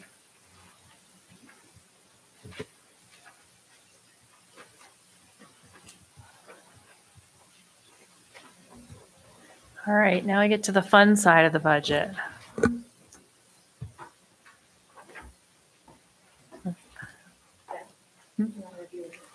Oh, yes, I'm so sorry. We had not included the historian to be able to speak, and I would like to do that if we could just take 1 minute. Okay, I will review his for him. Thank you. He's right here. Um, He's right there. Do you want to come up and sit? Okay, fantastic. I'm sorry, say again the page? Page 12. Page 12. He's down a little bit. I gotta scroll here. It's the only problem, I don't have pages on my spreadsheet. Oh, there we are, 7510. All right. As a general rule, the historian does not ask for much, and so not much has changed. But there has been a small change that we did want to address, and I thought it was important that we actually mention it. Let's go. All right. The one increase you'll see there is in the miscellaneous and contractual line.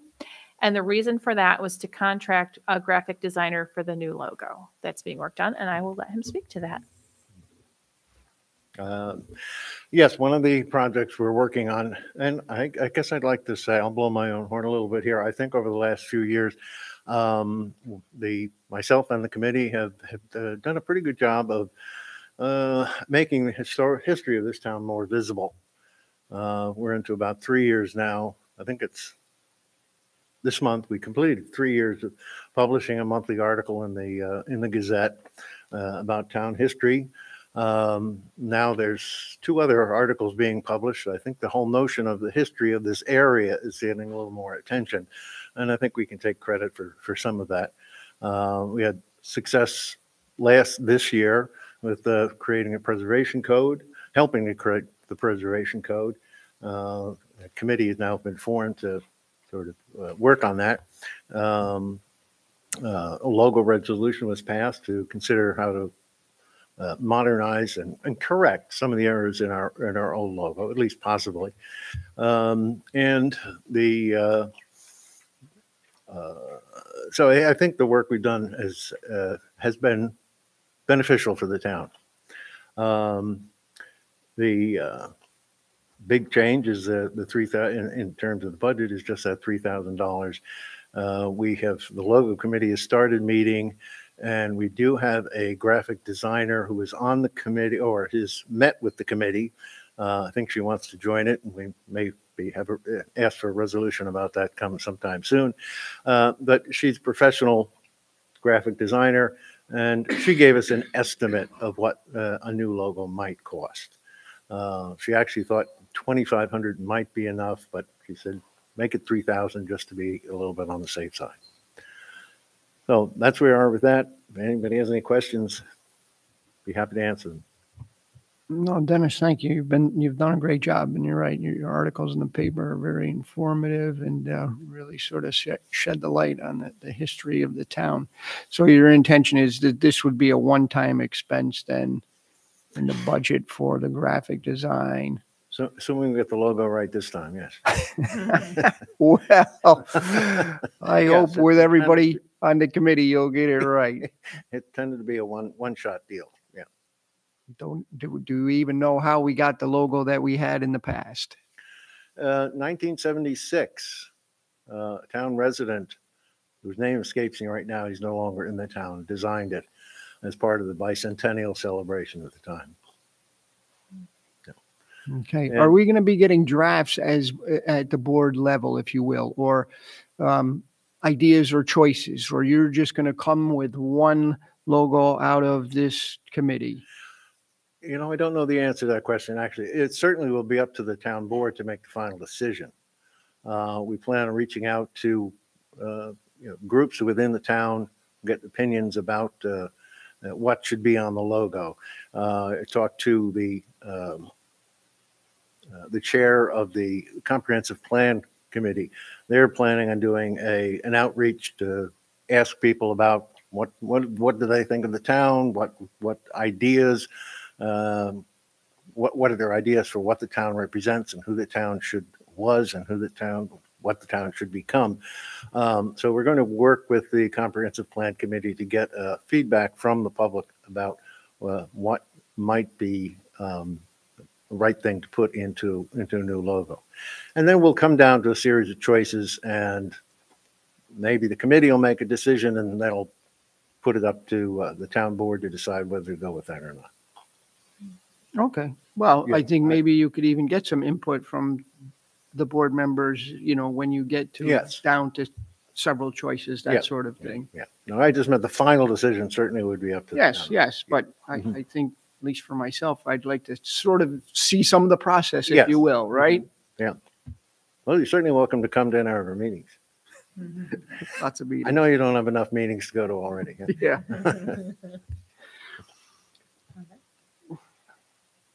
Anything else? Yeah, No, I don't have any. he said we didn't introduce you. Oh, Dennis Brennan.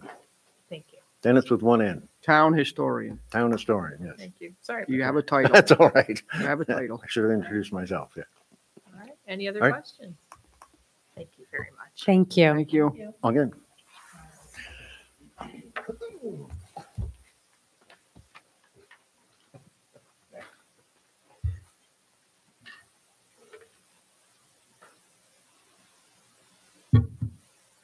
Okay, so I'll turn that. All right. So scrolling down, we're going to start looking at revenues by fund. We'll start with the A fund revenues, which begin on page 18. Sorry. Okay. So much as we did with the expenditure side, on the revenue side, we also looked at actual. So our revenues, like our expenditures, are based on what we've seen over the last 4+ years, where we think we are with that, and a certain amount of forecasting that we've done based on conversations with our fiscal advisors for one, and several other folks, just to kind of make sure that we're not completely off sideways on anything. One of the first ones that is a guess, so I will say it is a guess, is the county sales tax. I had left that alone initially because we don't have the actual number. I'm looking at probably, if I don't have an actual number from the county, by the time we're shifting towards the preliminary budget, I'm thinking probably about a 9% increase from what we've been hearing from the Office of the State Comptroller.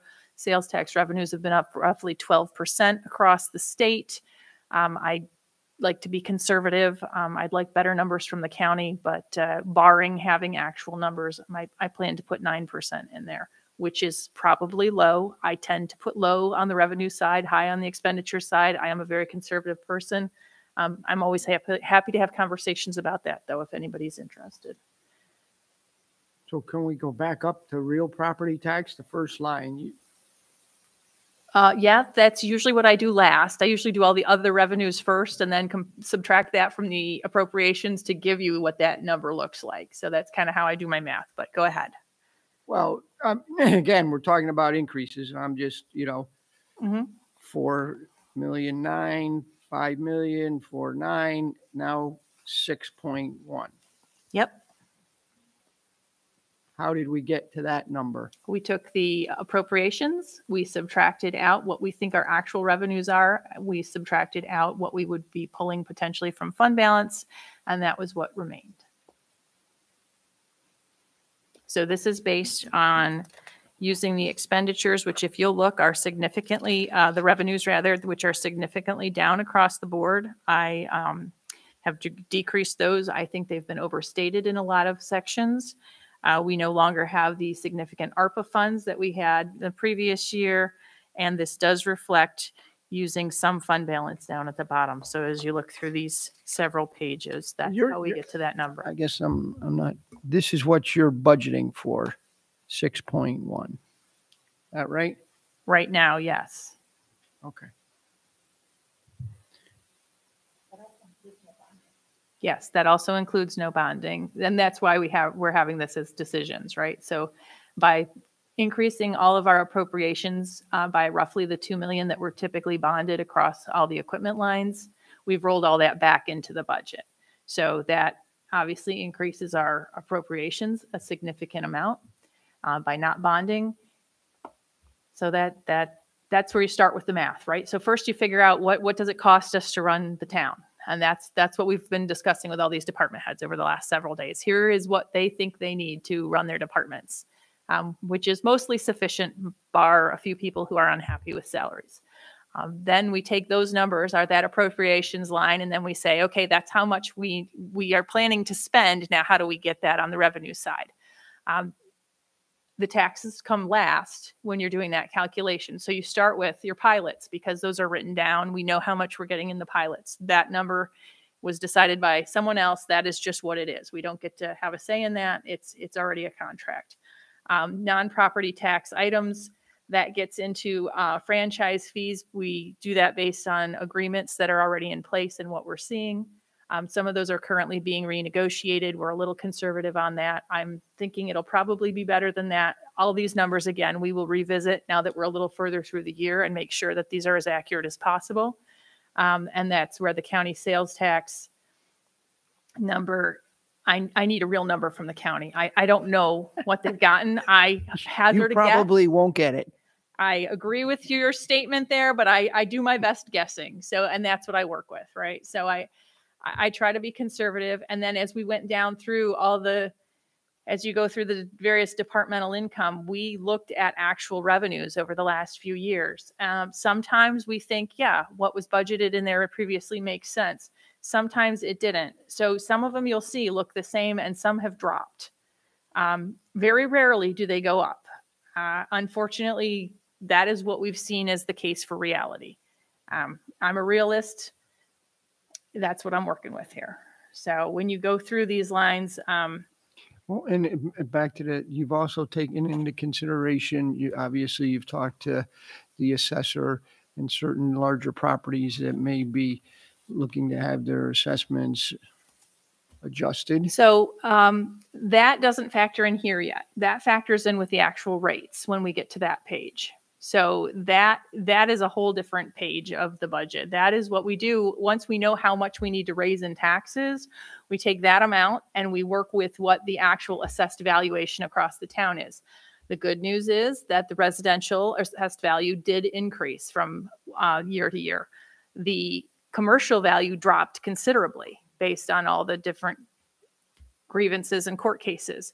So our net was a small increase, but not considerable. So that's another consideration. That's what's going to actually affect the final rate at the end of it. But the amount of taxes to be raised is purely based on what do we want to spend and what do we think we're actually getting in. Right. So, but you're explaining it very well, taking those things into consideration. Okay. So, and again, I will tell you, I am very conservative. I am probably putting our revenues a bit lower than we'll see, but I would rather do that than overstate them.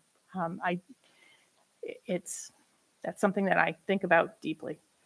There are a few things here that I've noted for myself where I think we need to make some increases. For example, as I had mentioned before, the yard waste disposal fee, I think we need to increase it from $55 to $58 for those folks who opt in. If we do that, I think it will cover the cost of the program adequately. The other thing, oh, go ahead. Sorry, Beth. Does the amount that you have budgeted there, the $371,000, that includes the $58 fee? That is if we increase it to $58, and that's based on the number of parcels that typically do opt in and that differential. And if we kept it at $55, it would be last year's. It would be $355,000. Hold on, I can tell you what it would be. If it was at $55, the amount would instead be roughly $352,000. Okay, thank you. You're welcome. Excel is my friend. Okay. For the landfill coupons and fees, this is where I had said if we wish to keep that transfer station open and continue offering that service, unfortunately, it has become much more expensive for the town to do that. And we're seeing a lot fewer residents actually using it. So the combination is almost a double whammy on that. We did some calculations upstairs, and what we were looking at there, for the yearly pass price, we think it would have to go up to $130 a year. That is a considerable increase from what it is currently. For a 1 day, it would go to $45 a day, and for the 3 day to $90. Those are significant increases. However, based on what trash and recycling haulers charge right now, the cheapest rate going there is $19 a month, so for a resident to have a trash and recycle haul would be $228 yearly. So even at the $130 yearly price, it's still considerable savings for a resident who would want to bring their trash and recycling to the transfer stations. So it is a significant increase over our current rates, but it is still less for a resident to do that than it would be for them to hire the service to their house. Something that I think the board really needs to think about. This is where the hard decisions come in, right? If we don't want to have the taxes go up. Right now, we've been carrying with general fund taxes a good portion of the cost of the transfer station. So people across the town are paying whether or not they're using the services. This would shift this more to the people who are using those services, and that's a decision the board needs to consider. We have added a small line to pass through the cost of the school tax billing, printing, and the postage for those, since we do the school tax collection. That's something we had not been doing previously.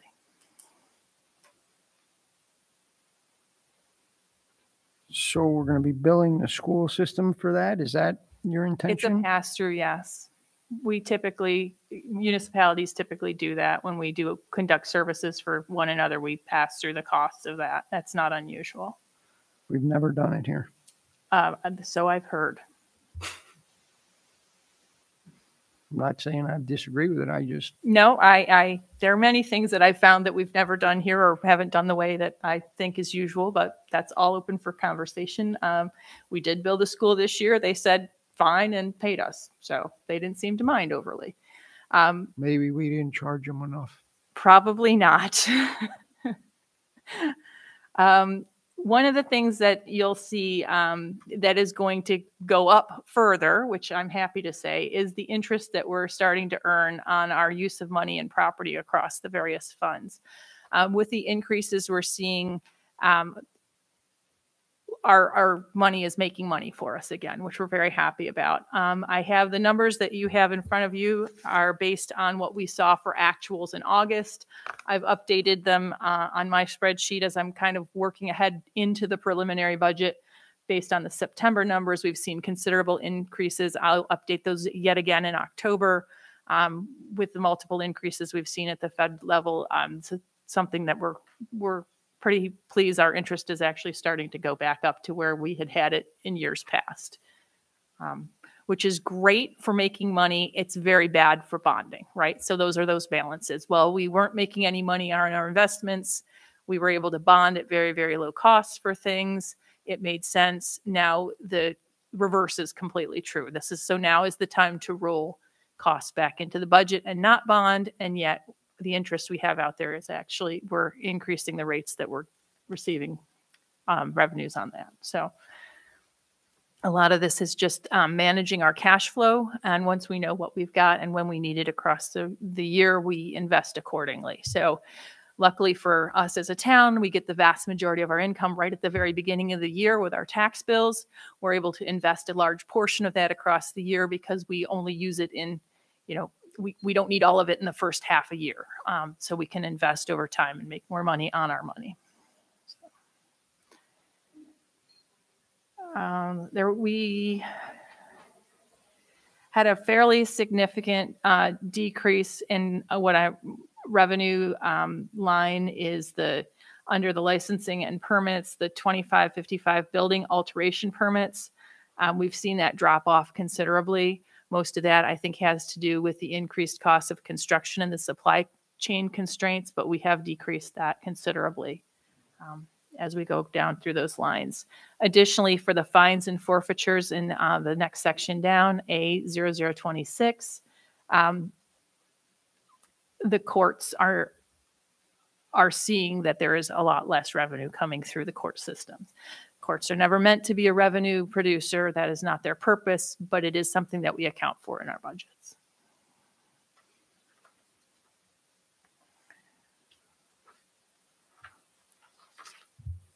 We have removed the sale of real property. There is no property that the town is currently intending to sell, so there's no reason to have that amount accounted for as a revenue.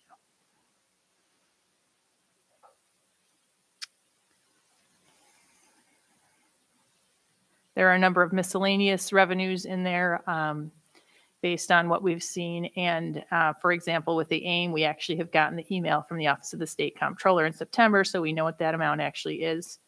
Those have been put in accordingly. Beth, can you go back? What was that property that was potentially going to be for sale? That is a mystery to me. Oh. Was that the property adjacent to the rec center and the pool, maybe? Okay. Yeah. Sorry. I apologize. I just don't have history. So That's the only one I can think of off the top of my head, which then you have worked on with our planner. So that might be it, Jamie. It's the only thing I can think of. Okay. Yeah. Sorry about that. Okay. Moving down to state aid. The mortgage tax we think is holding fairly steady at this point. We're happy with where that is. This is where you'll see in the New York State Records Management Grant, we've got the $40,000 to match the $40,000 that Michelle was talking about for the record storage system. And then you'll see further down, we have increased the other public safety line to $40,610. That's to match the costs of our discovery clerk and assorted things because those are all fully reimbursable still. So that offsets those costs. The other public safety grant under federal aid is the COPS grant that had been applied for. And if you'll recall, there were 2 additional positions that were contingent on that grant for hiring that Jordan had mentioned.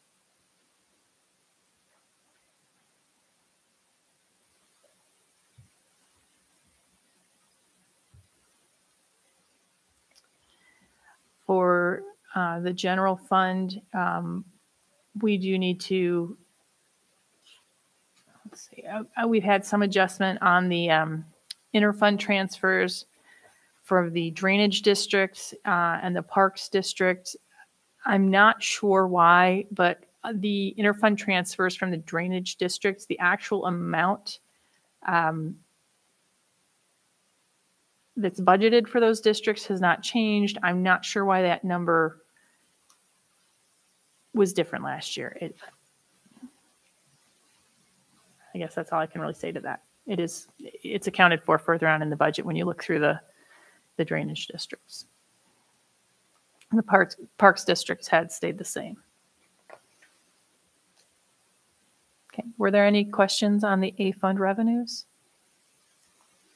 If not, we can scroll down to the highway fund revenues.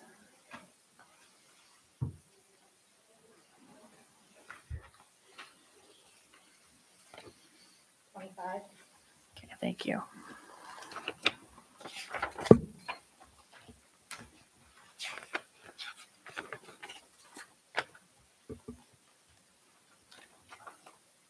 I think it's 26, isn't it? 26, I'm showing. 26, yeah. Yeah.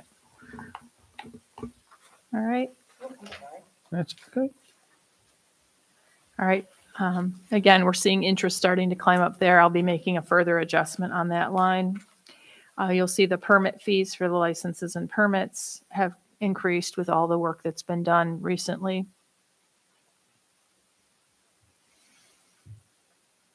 The rest of them are fairly straightforward for the state aid, CHIPS and so forth. That was according to the letter that we received in April, that we're anticipating that to stay the same.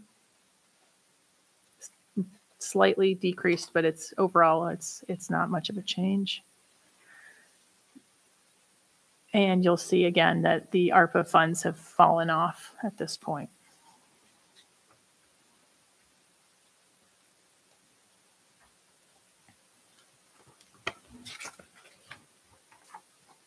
Anybody have any question on the highway fund revenues? Okay. Can keep going down to the sewer one.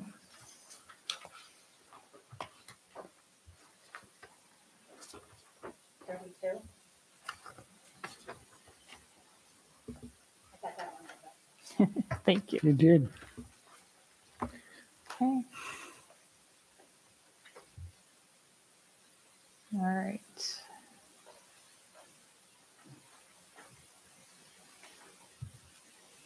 Sorry, my scrolling is a little slow on this computer.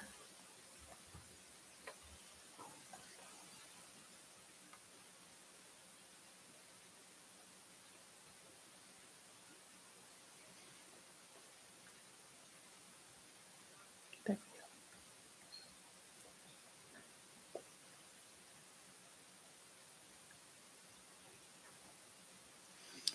Okay, so for revenues for sewer one, I'm trying to see, again, we're seeing the interest starting to come back up. We've got an increase in the sale of equipment. That's a portion of the closed circuit TV truck and the 10-wheel dump chassis. What we expect, we're seeing really good resale value right now on equipment when we put that up. So we feel that that'll be reasonable for the sale of those two items. And those will be apportioned across both sewer and the water fund. Are we having an increase in the rates there? So this is where I was talking about sewer one has never had a utility billing before. It's always been just lumped all the operations and maintenance plus the capital debt all onto the tax bill. So this, you'll see that the tax bill only reflects the capital debt for that particular system. And then the operations and maintenance cost will be billed out as a utility bill. That's one of the reasons we're working to correct which properties are in the correct districts at this point. So we have the proper district counts for the number of units that are in each of the districts so that we can correctly figure the rates once we separate out all of that information. We will have those. We don't yet. It's a process. And I will go on record as saying counting is hard. the water and sewer billing systems, the assessor system, and what we had in our office all counted all 3 districts, and none of our numbers matched. So we are doing a very extensive deep dive at this point to ensure that we have absolutely the correct numbers before we determine the rates, because we'd like it to be right.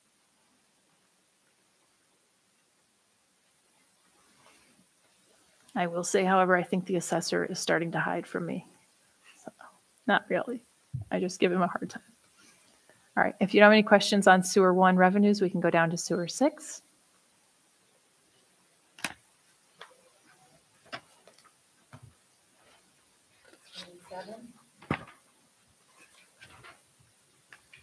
Okay.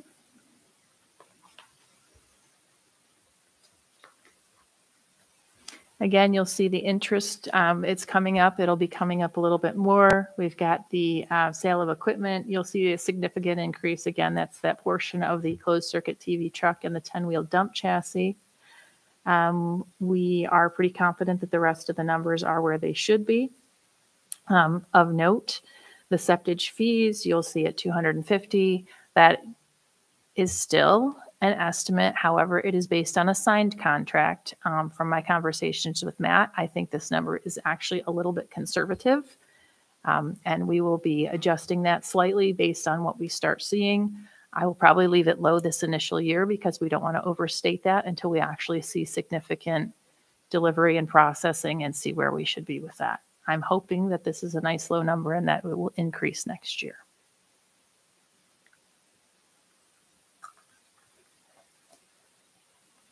Any questions on the sewer 6 revenues? Bless you. All right. If there are none, we can go down to water. Just 41. Thank you very much. Page 41.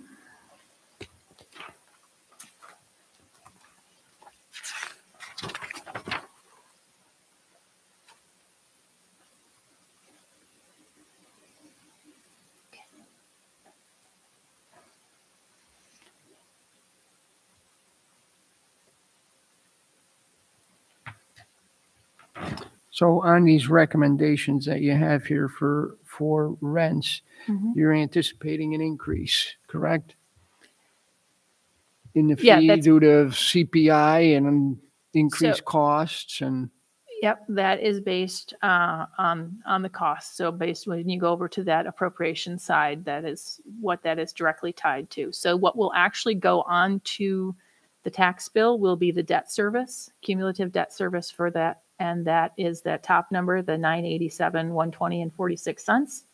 That's going to be the portion that goes out on the taxes for the water debt service. And then the O&M is the remaining basically 3.9 million that it costs to run the water system.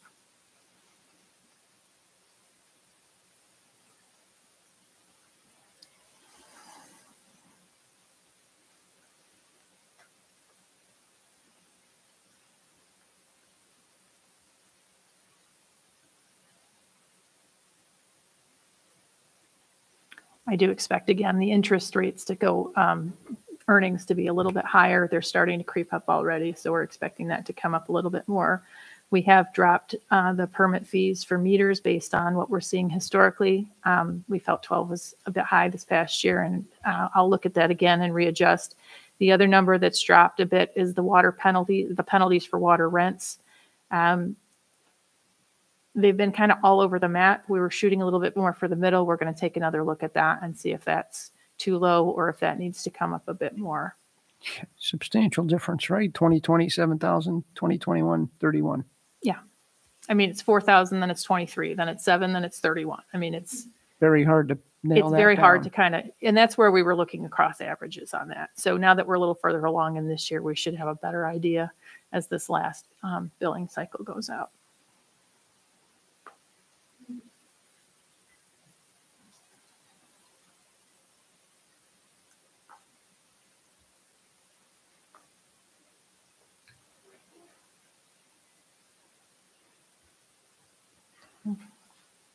Any other questions on the water revenues? If not, we're going to just go down and we'll kind of walk through the drainage districts.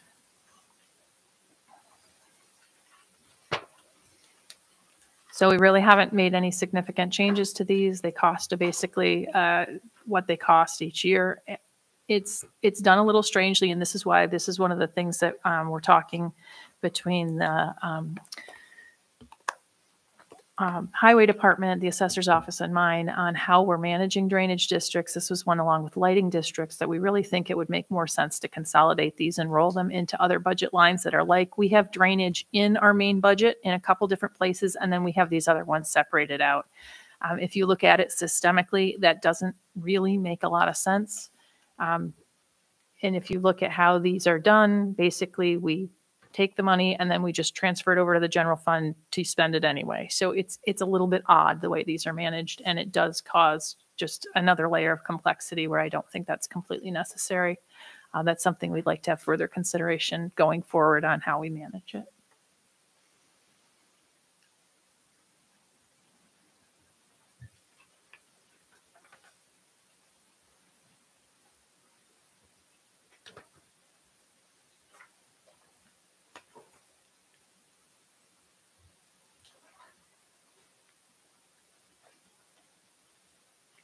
Any question on any of the drainage districts? If not, we've got the lighting districts following that. We have lighting districts 1 through 9, with the exception of 2. I don't know why there's no lighting district 2, but there is not. I'm sure there is a reason. Again, there's no changes really with regard to the costs of the lighting districts. We've made some small adjustments for the increased price in electricity that we think should be reasonable. We took the actual costs as of July 22 and we doubled it and did a small increase on top of that just to keep up with the rising cost in electricity.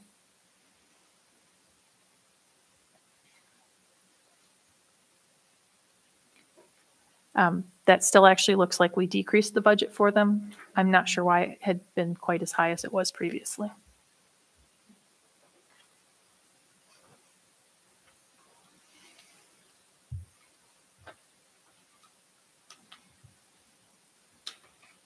Beyond that, we have the parks districts, and these are for the little pocket parks throughout the town.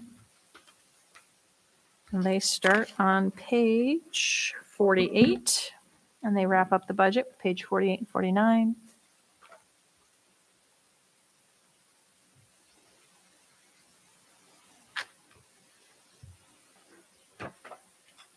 We did decrease the number of these as we felt that the amounts that had been raised were a bit much for the various parks. We've tried to put them a little closer to what they actually are. Both the drainage districts and the park districts do have a fair amount of fund balance associated with those specific things that have to be kept with them.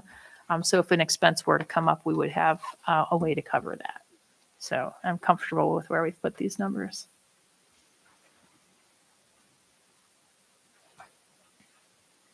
And that is all of the budget at this point. So with that in mind, based on comments that we've had over the course of these discussions, I've already been working on the preliminary budget that the board will have. We'll make sure that it's filed by the 19th with the clerk. I'll get preliminary drafts of it. Well, drafts of the preliminary, I should say, to the board before that, just to start looking at where we're increasing the revenue from interest, where we've made the adjustments based on the comments. Anytime there was the $3,000 in one line for Ray, I made note of that. If we've made any changes, I've made note of that. They've been rolled into this. I'm still adjusting things based on, especially the revenue side, re-looking at where we are based on this far through the year, just to be a little bit more accurate. And I'll continue to do that as we go forward. So this gets back to the actual decisions for the board, right? We said there were basically 3 decisions. In order to not raise the taxes significantly, it's either to cut the services, to cut down those appropriations, Where we've rolled the equipment back into the costs, you can pull it out and bond for it. I would advise strongly against that. I've done a lot of work with our fiscal advisors this week. With the current interest rates, we're seeing a $2 million bond for the equipment would end up costing us nearly an additional, at least based on current rates, and this isn't rates in 6 months when we would actually do the bonding, would be another almost $700,000 over the life of repaying that for $2 million worth of equipment, which I think is not a good idea. And the other option is to use additional fund balance to keep the taxes down. I think given the options, I think that is your best bet as a board. I think it's something you should seriously consider. Specifically with regard to the highway fund balance, we are in excess of our own town policy on what we should be carrying in that fund balance. We have to either use some of it to bring the tax rate down. Fund balance is tax dollars, right? It's taxes that were raised previously that for whatever reason weren't fully expended and rolled into that fund balance. So now they're here to be used either to set up the reserve or to keep the tax rates lower currently. Now would be a good time to do that, I think. It's a good use of the money with that, and with the ability to do some thoughtful investing. I think we can keep our fund balance healthy even while we use a little bit of it. We've had a lot of discussions upstairs in our office, and we've been working a lot in the last few weeks with our fiscal advisors on trying to come up with a plan on how we do this well and how we are good fiduciary stewards of the town funds. And we do think that this is a good time to use fund balance to keep the tax rate low, and then to do some significant investing to make sure that we can grow our interest at a high enough rate to replenish that fund balance that we've used. So at this point, I will say, if you have any questions for me, I'm open to questions. What would it look like if we used additional fund balance? At this point, I think once I tweak the revenues, I think you could actually use slightly less fund balance out of general fund. I think we could take that down to about 300,000 out of general, and I think I would push the highway use up to about 2 million of highway fund balance. I'll play with those numbers and I'll get them out to the board to show, but that would get us almost to a flat rate on the tax. So we'd see almost no increase. It would be very, very small. I think that would be considerable. The highway, even if we took 2 million out of the highway fund, we're still over. We'd still have to set up a reserve. We've got that much highway fund balance right There's now. that much in there. There is That was that gonna be much my in there. question. Yes. Even using that much. Even using that much. So that's something that I need to crunch some numbers too, as we're working on the water and sewer rates, on whether or not to use a little bit of water and sewer fund balance against those equipment purchases to keep those O&M costs down so that the water and sewer rates stay low. I don't know what that looks like yet, and that's something I'll be working on over the next week, just to make sure. Our goal here is to make sure that we're managing things in such a way that we're covering the costs of everything. We're still finding ways to rebuild those fund balances without depleting them, but we also don't want to, as we restructure the way we're doing the billing for water and sewer to be better in compliance with state requirements and law, we don't want to cause it to be a huge impact on the taxpayers. It's already going to be different than what they're used to seeing. We don't want it to be a significant increase, as well as a different way of doing it. So we're working very hard to make sure that we do this correctly and do it well and thoughtfully. Beth, just to confirm, using fund balance to alleviate the tax increase is an approved method or approved It practice is by the actually, Comptroller's office? it's one of the two things that our own fund balance policy recommends. It says when we have, I'll find it right here. I thought I had it.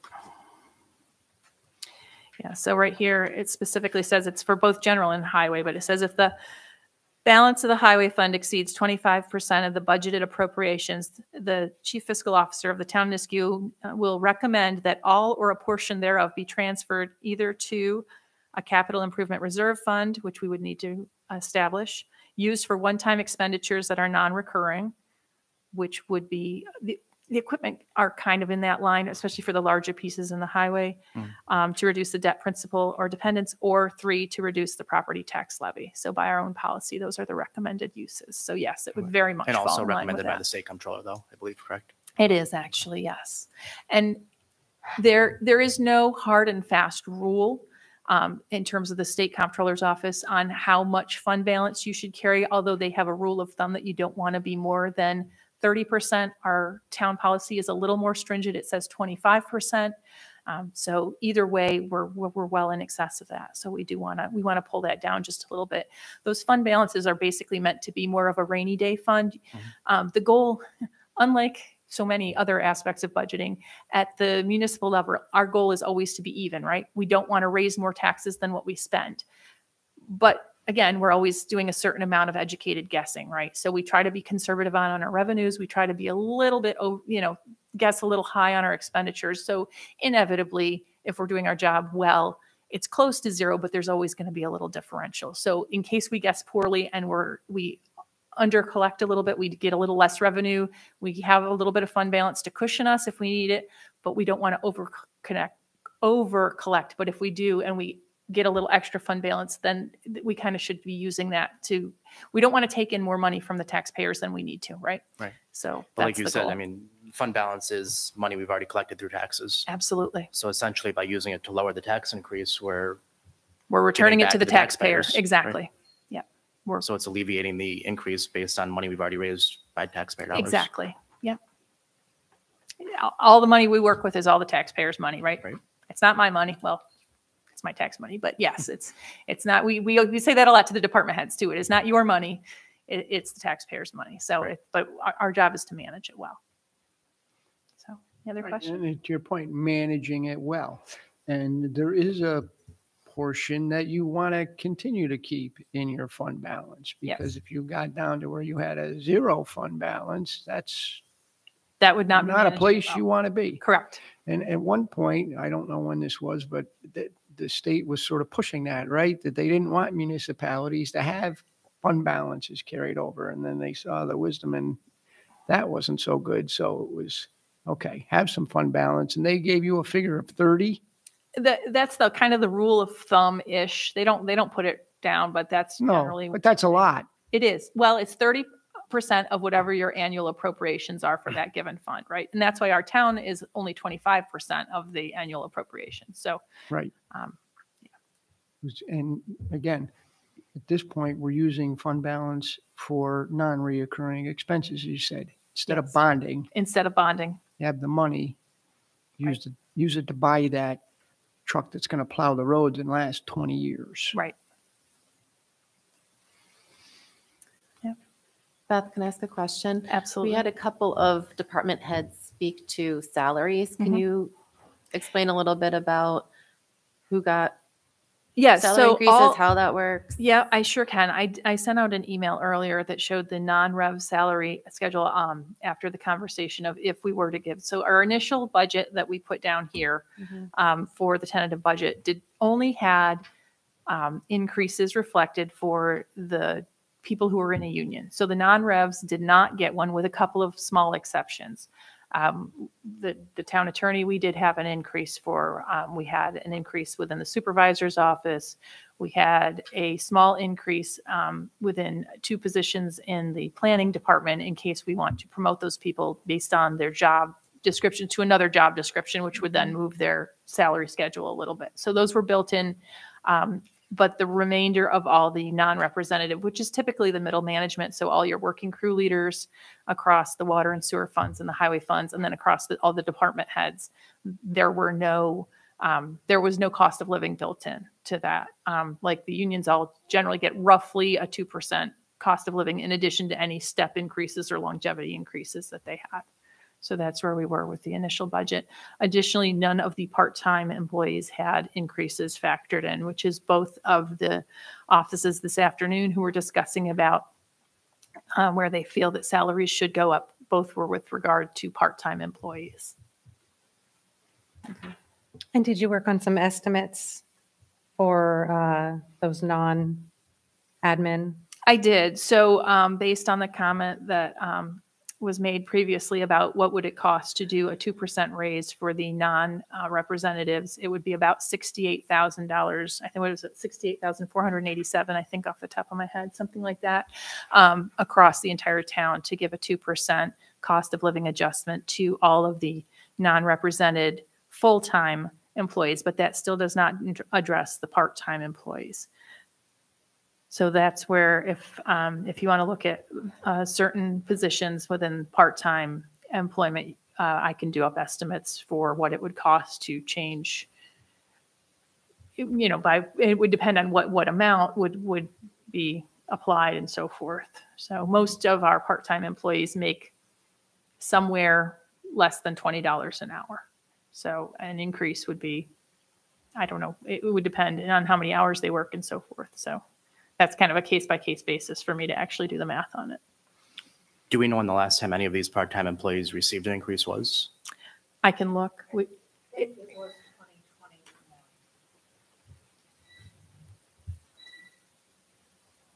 Was that across the whole town, or was that like certain people? You know, for a while, they were doing,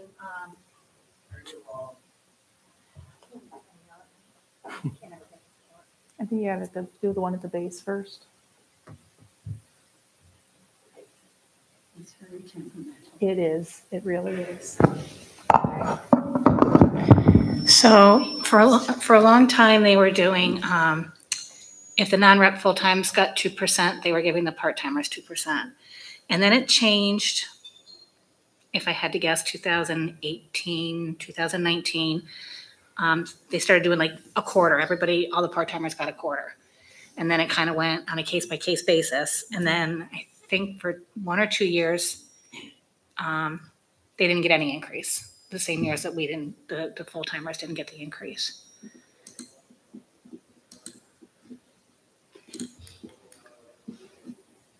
Bear with me because I have to jump between 2 monitors.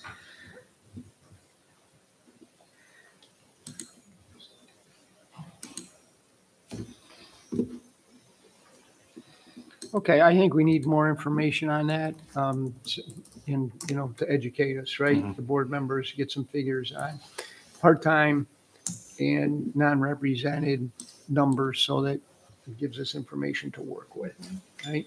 Okay.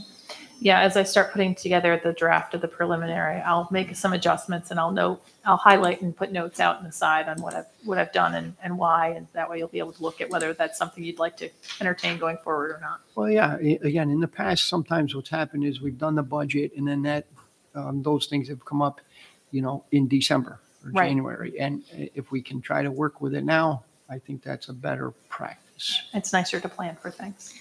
Yes, it Yeah, is. it'd be nice to have a plan for like yearly, so we're not looking, oh, it's been 5 years, now in 2 years we're doing this, and now we're doing a quarter, and all these different. Right. So in 2020, they got an increase. In 2021, they did not. And then in 2022, based on what I'm looking at, the one person I'm looking at, there was no increase from 2020. So they've basically been the same since 2020. Beth, will you make a note to look at that and identify some possible numbers to make those increases? Thank you. Yes.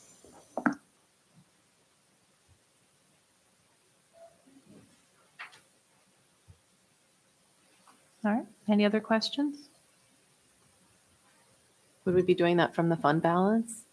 If we No, did no, that wouldn't be from fund balance. That's overall. So there will be a lot of adjusting across the board I've got some revenues that are going to come up. We've probably got some expenses that are going to come up. We're going to kind of balance everything out. So that's my plan is if you would like for it, and it's what I'm hearing is that everybody's kind of interested in, rather than bonding or diminishing services, using some of that fund balance. What I'll do is I'll take that as my homework. I'll go back into here and I'll get a draft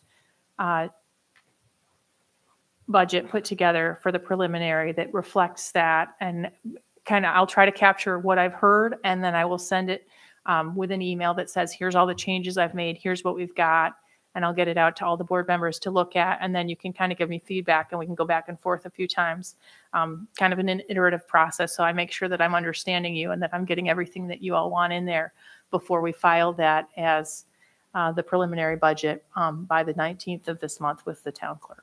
And then that will be the budget that is up for the public discussion at the end of the month. Right. And just sort of the way that it works, and we've run into this in the past. So that's the preliminary budget that gets submitted to the town clerk. Sometimes we might call it the supervisor's budget. Okay. And then there's still time for us to have open discussions on the Right. budget and make changes Absolutely. that are agreed upon by the board, make changes, and then we get to a final budget.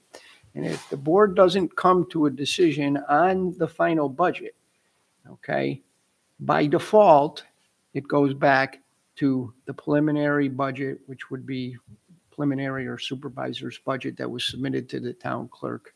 So that's the mechanics, that's how it works. Yeah. So if there's some disagreements and we can't get a quorum on the budget, it goes to, the preliminary budget becomes the town budget.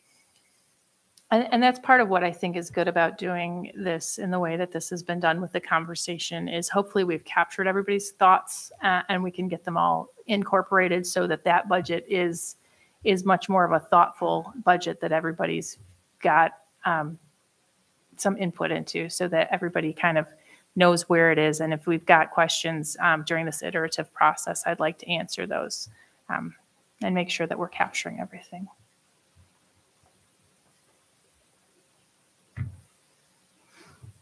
Okay, well, we haven't discussed the elected salaries, and I think that's something worth discussing here Oh, my tonight. apologies. Those were on page, they're just following the last page of the parks districts per the requirement by the state. Those are listed out specifically. The only change was, as previously mentioned this evening, within the supervisor's budget. Of note, the town supervisor's salary has not changed in over 20 years. So there was a small increase put in there. So I want to speak to that. I spoke to the prior supervisor about this 3 years ago and said that as a board, for the town residents, we need to look at that. We need to look at the supervisor's position and the work that the supervisor does for this town and the salary level. And I was unsuccessful in getting the prior supervisor to look at that.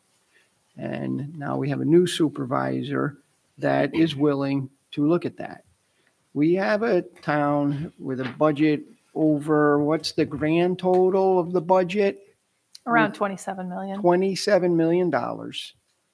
200 probably plus employees in this town, and we have a chief executive, chief financial officer making $58,500. You would never find anyone in the private industry who would take on that kind of task for that level. And people say, oh, but it's a part-time position. Well, in the past, what's sort of developed with this supervisor's position is it really isn't a part-time position. It's really developed into a full-time job of 30 hours or more a year. So I, again, approached the prior supervisor. Didn't want to do anything. I spoke to our current supervisor, Jamie Pucciani, about this, and I think she gave it a lot of consideration. I think she has a lot of courage of bringing this forward and bringing it to the board's attention. And I think it's important for this board to really consider this. And this is something that we need to do for the residents of the town.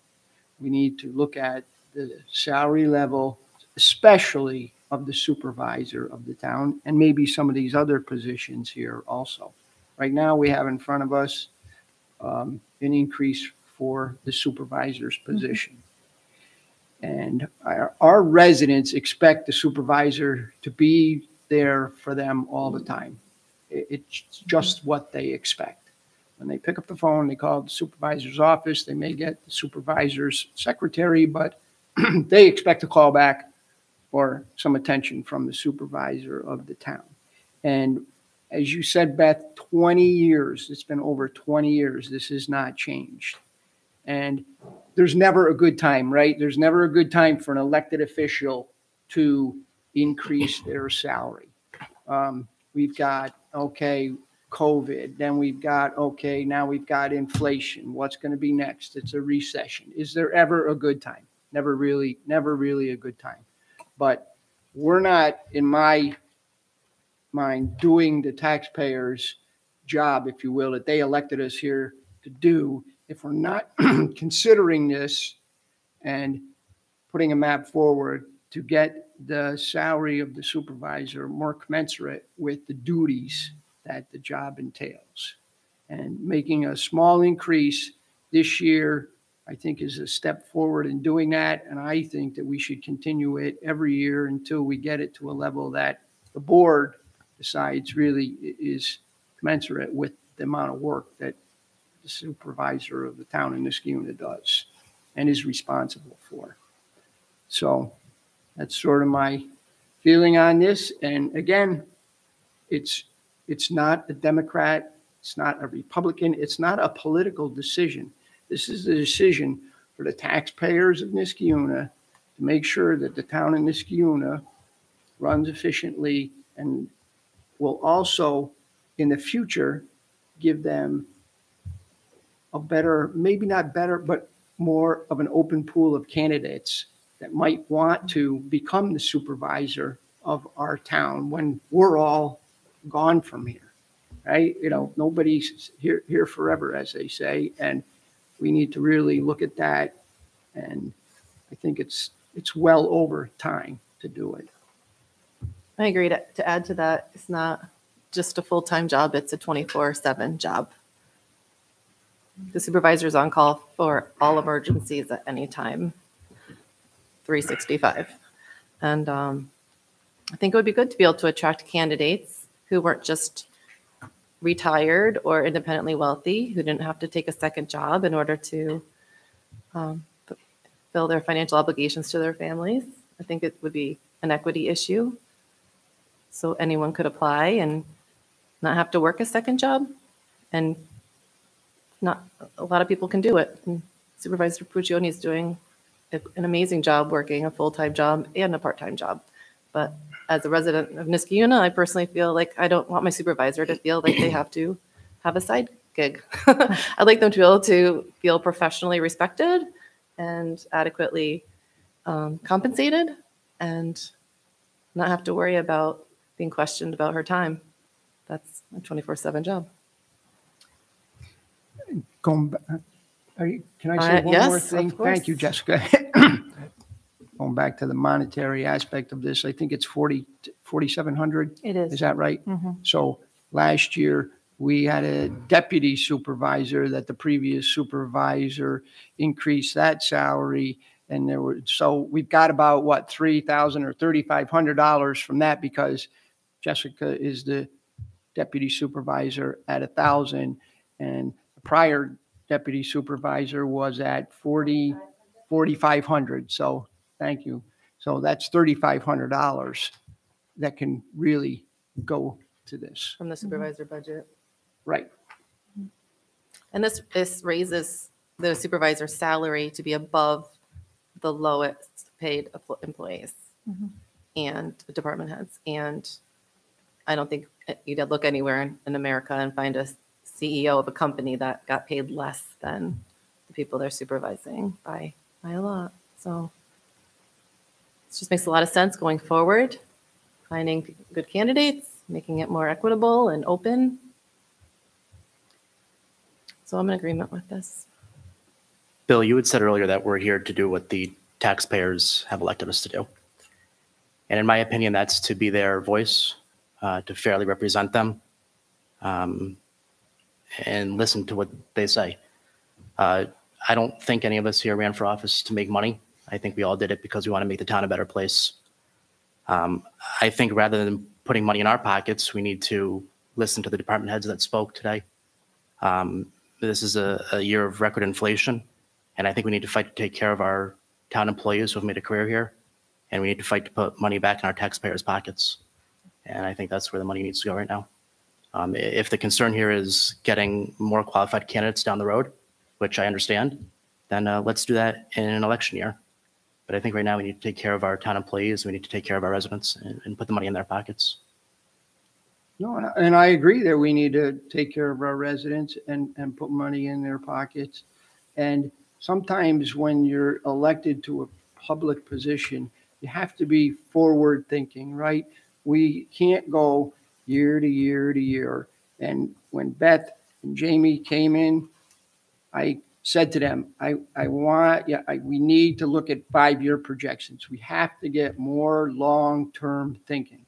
And that's sort of, I like to think long-term. And Jamie at least has the courage to put this forward, to be thinking of long-term thinking. It's nominal. Again, budgeting wise, we got $3,500 on the deputy line back. It's $4,700. It's a very small increase. And I don't really see it as putting money in our pockets. I think if we were doing this on an entire board level, saying that we wanted not only an increase for the supervisor, but the town council people, the town clerk, the receiver, all across the board, I would be more in agreement with you that would be more of, okay, everybody putting money in their pocket. This is really an issue about this position and really trying to get this position where it should be. And we're starting with a small incremental step in doing that. This job is over $100,000 a year job. Now that's just my opinion. Okay. But I certainly wouldn't leave the jobs that I have to do the job of the supervisor of the town in Niskayuna. I don't know. Would you leave your job and do that for the salary level that it's at this point in time? Most people can't afford that. I don't, couldn't. you don't have to answer that, but that's just my feeling and thinking on this. If you're asking me if I would leave my job to take the supervisor's position, whether I would or not, I would know the salary coming into it. And she did know the salary coming into it. Right. And again, she has the courage to put it forth. I spoke to the prior supervisor about the same thing, and she didn't want to do it. So why would a board try to put it forward if the current supervisor wasn't supportive of it? But now we have a person that is supportive of it and has the courage to say that, and I respect that. And I respect that also. And I do think it takes courage to bring this forward. But like I said, I think a year of record inflation, when we hear from our own department heads that they're at risk of losing employees due to their salary. I just don't want to be short-sighted. I think it is short-sighted. Like Bill said, we need to be more planful of what we pay across the whole town, especially the leader of our town, to make sure we're attracting candidates and being equitable for who can take this job. It shouldn't have to be someone who has to work a side job or someone who's retired or someone who's independently wealthy. I think our residents would like to see someone who could just devote their time and energy, since it is 24/7, to them. I think it's also important to note that they are in this salary or in this budget, important increases to employees' salaries. The town attorney, I have recommended she should receive a salary increase. She works incredibly hard. She's doing a great job. She reduced her private practice to come and work for the town. And I felt it was important to put that forward. Also, in the planning and building department, we have our town planner who is working far outside of her job description. And it's important to put her in the proper job description and pay her in a way that is aligned with that job description that is in the budget. We have another member of the building department who is also working outside of his job description, according to civil service. He has taken his test. We have in the budget built in an increase to put him in the right position with the correct civil service title. So there are increases to salaries in this budget, and they're appropriate. And I am fully supportive of looking at part-time employees who should have a raise. I'm also very supportive of a 2% COLA increase for non-represented people. But I do think it's important to acknowledge that, we're talking about, did you come here to serve the public? Yes. And over the last 9.5 months, that is exactly what I did. I came here to make things better, to fix things. In the first 2.5 months in office, I led the way in solving the police retirement issue that had languished for over a decade. It took courage of conviction, and I helped lead that charge. Now we have a police chief who is fully supported. The department is stable, morale is up. We have a new town attorney, a comptroller, working very well for the town. We have a wastewater treatment plant that had not been working to its potential. This year, we worked very hard to fulfill our obligation and sign contracts to start taking in organic waste. We fixed that. I helped lead that way. Working with our partners to make sure we have businesses who are coming to our town, like Momentive, who are investing millions of dollars in building and in infrastructure into our town, bringing jobs. Human resources. You yourself said human resources needed to be addressed when you were running for election. Mm-hmm. And that was one of the first things I did, was make sure to bring in an outside HR consulting firm to help revise our employee handbook, bring back order and structure and morale to town hall. These are all important things. Writing grants to help fund projects that were languishing, also tennis courts that had to be locked and bolted because they were a safety issue. In 9.5 months, we have done a lot, and I've helped lead that charge, but we have to think about the salary for this position and moving forward. How do we make sure to attract someone? Because right now, the only people who can run for this office or serve in this office are someone who's independently wealthy, on a pension, has a wealthy family. Maybe they have political party affiliation that can allow them to get employment at the county. I mean, or maybe it's someone like me who has a dual PhD and who can reduce her academic load to 50% and work part-time and make half of a salary to do the work, to do the service to this town. And I think it's very important for us to think about the future and plan for the future. This isn't necessarily about me. This is about the office of the supervisor and attracting candidates who don't have to have 2 careers, who can afford to leave their career for 2 to 4 years, serve the town.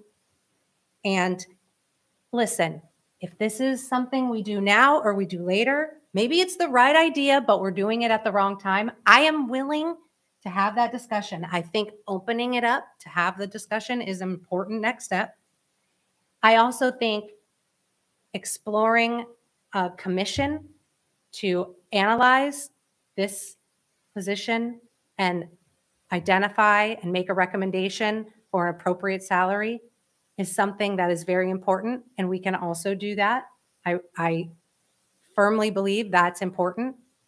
And whether or not this salary increase takes place now or in the future, when I leave office, the important thing is to be courageous and open the conversation. And I'm willing to do challenging things. That's why I took on the retirement issue and I solved it in 10 weeks in office when nobody would touch it for over a decade. No one's touched this in 20 years. That's right. No change in the salary since 2003. And if you compare it because to you get judged and you get backlash for it. Yeah. But So- it's an important look. It's important to look forward to. Well, as an Forward elected thinking. official, as I said, never a good time, right? Never. But you have to have the courage and the fortitude to do really what is right.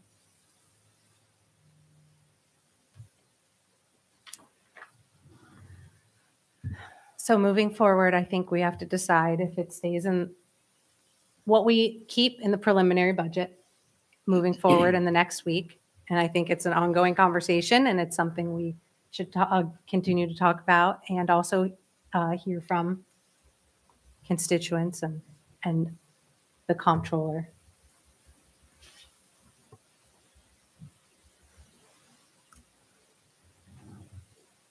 I made a note.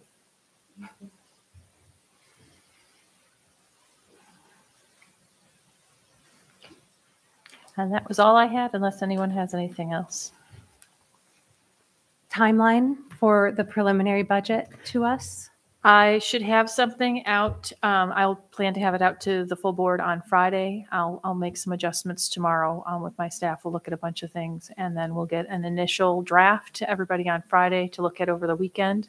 And then if everybody can get comments back to me, hopefully sometime during the day on Monday. It does need to be filed by the 19th. So I just want to make sure that I'm meeting the proper deadlines.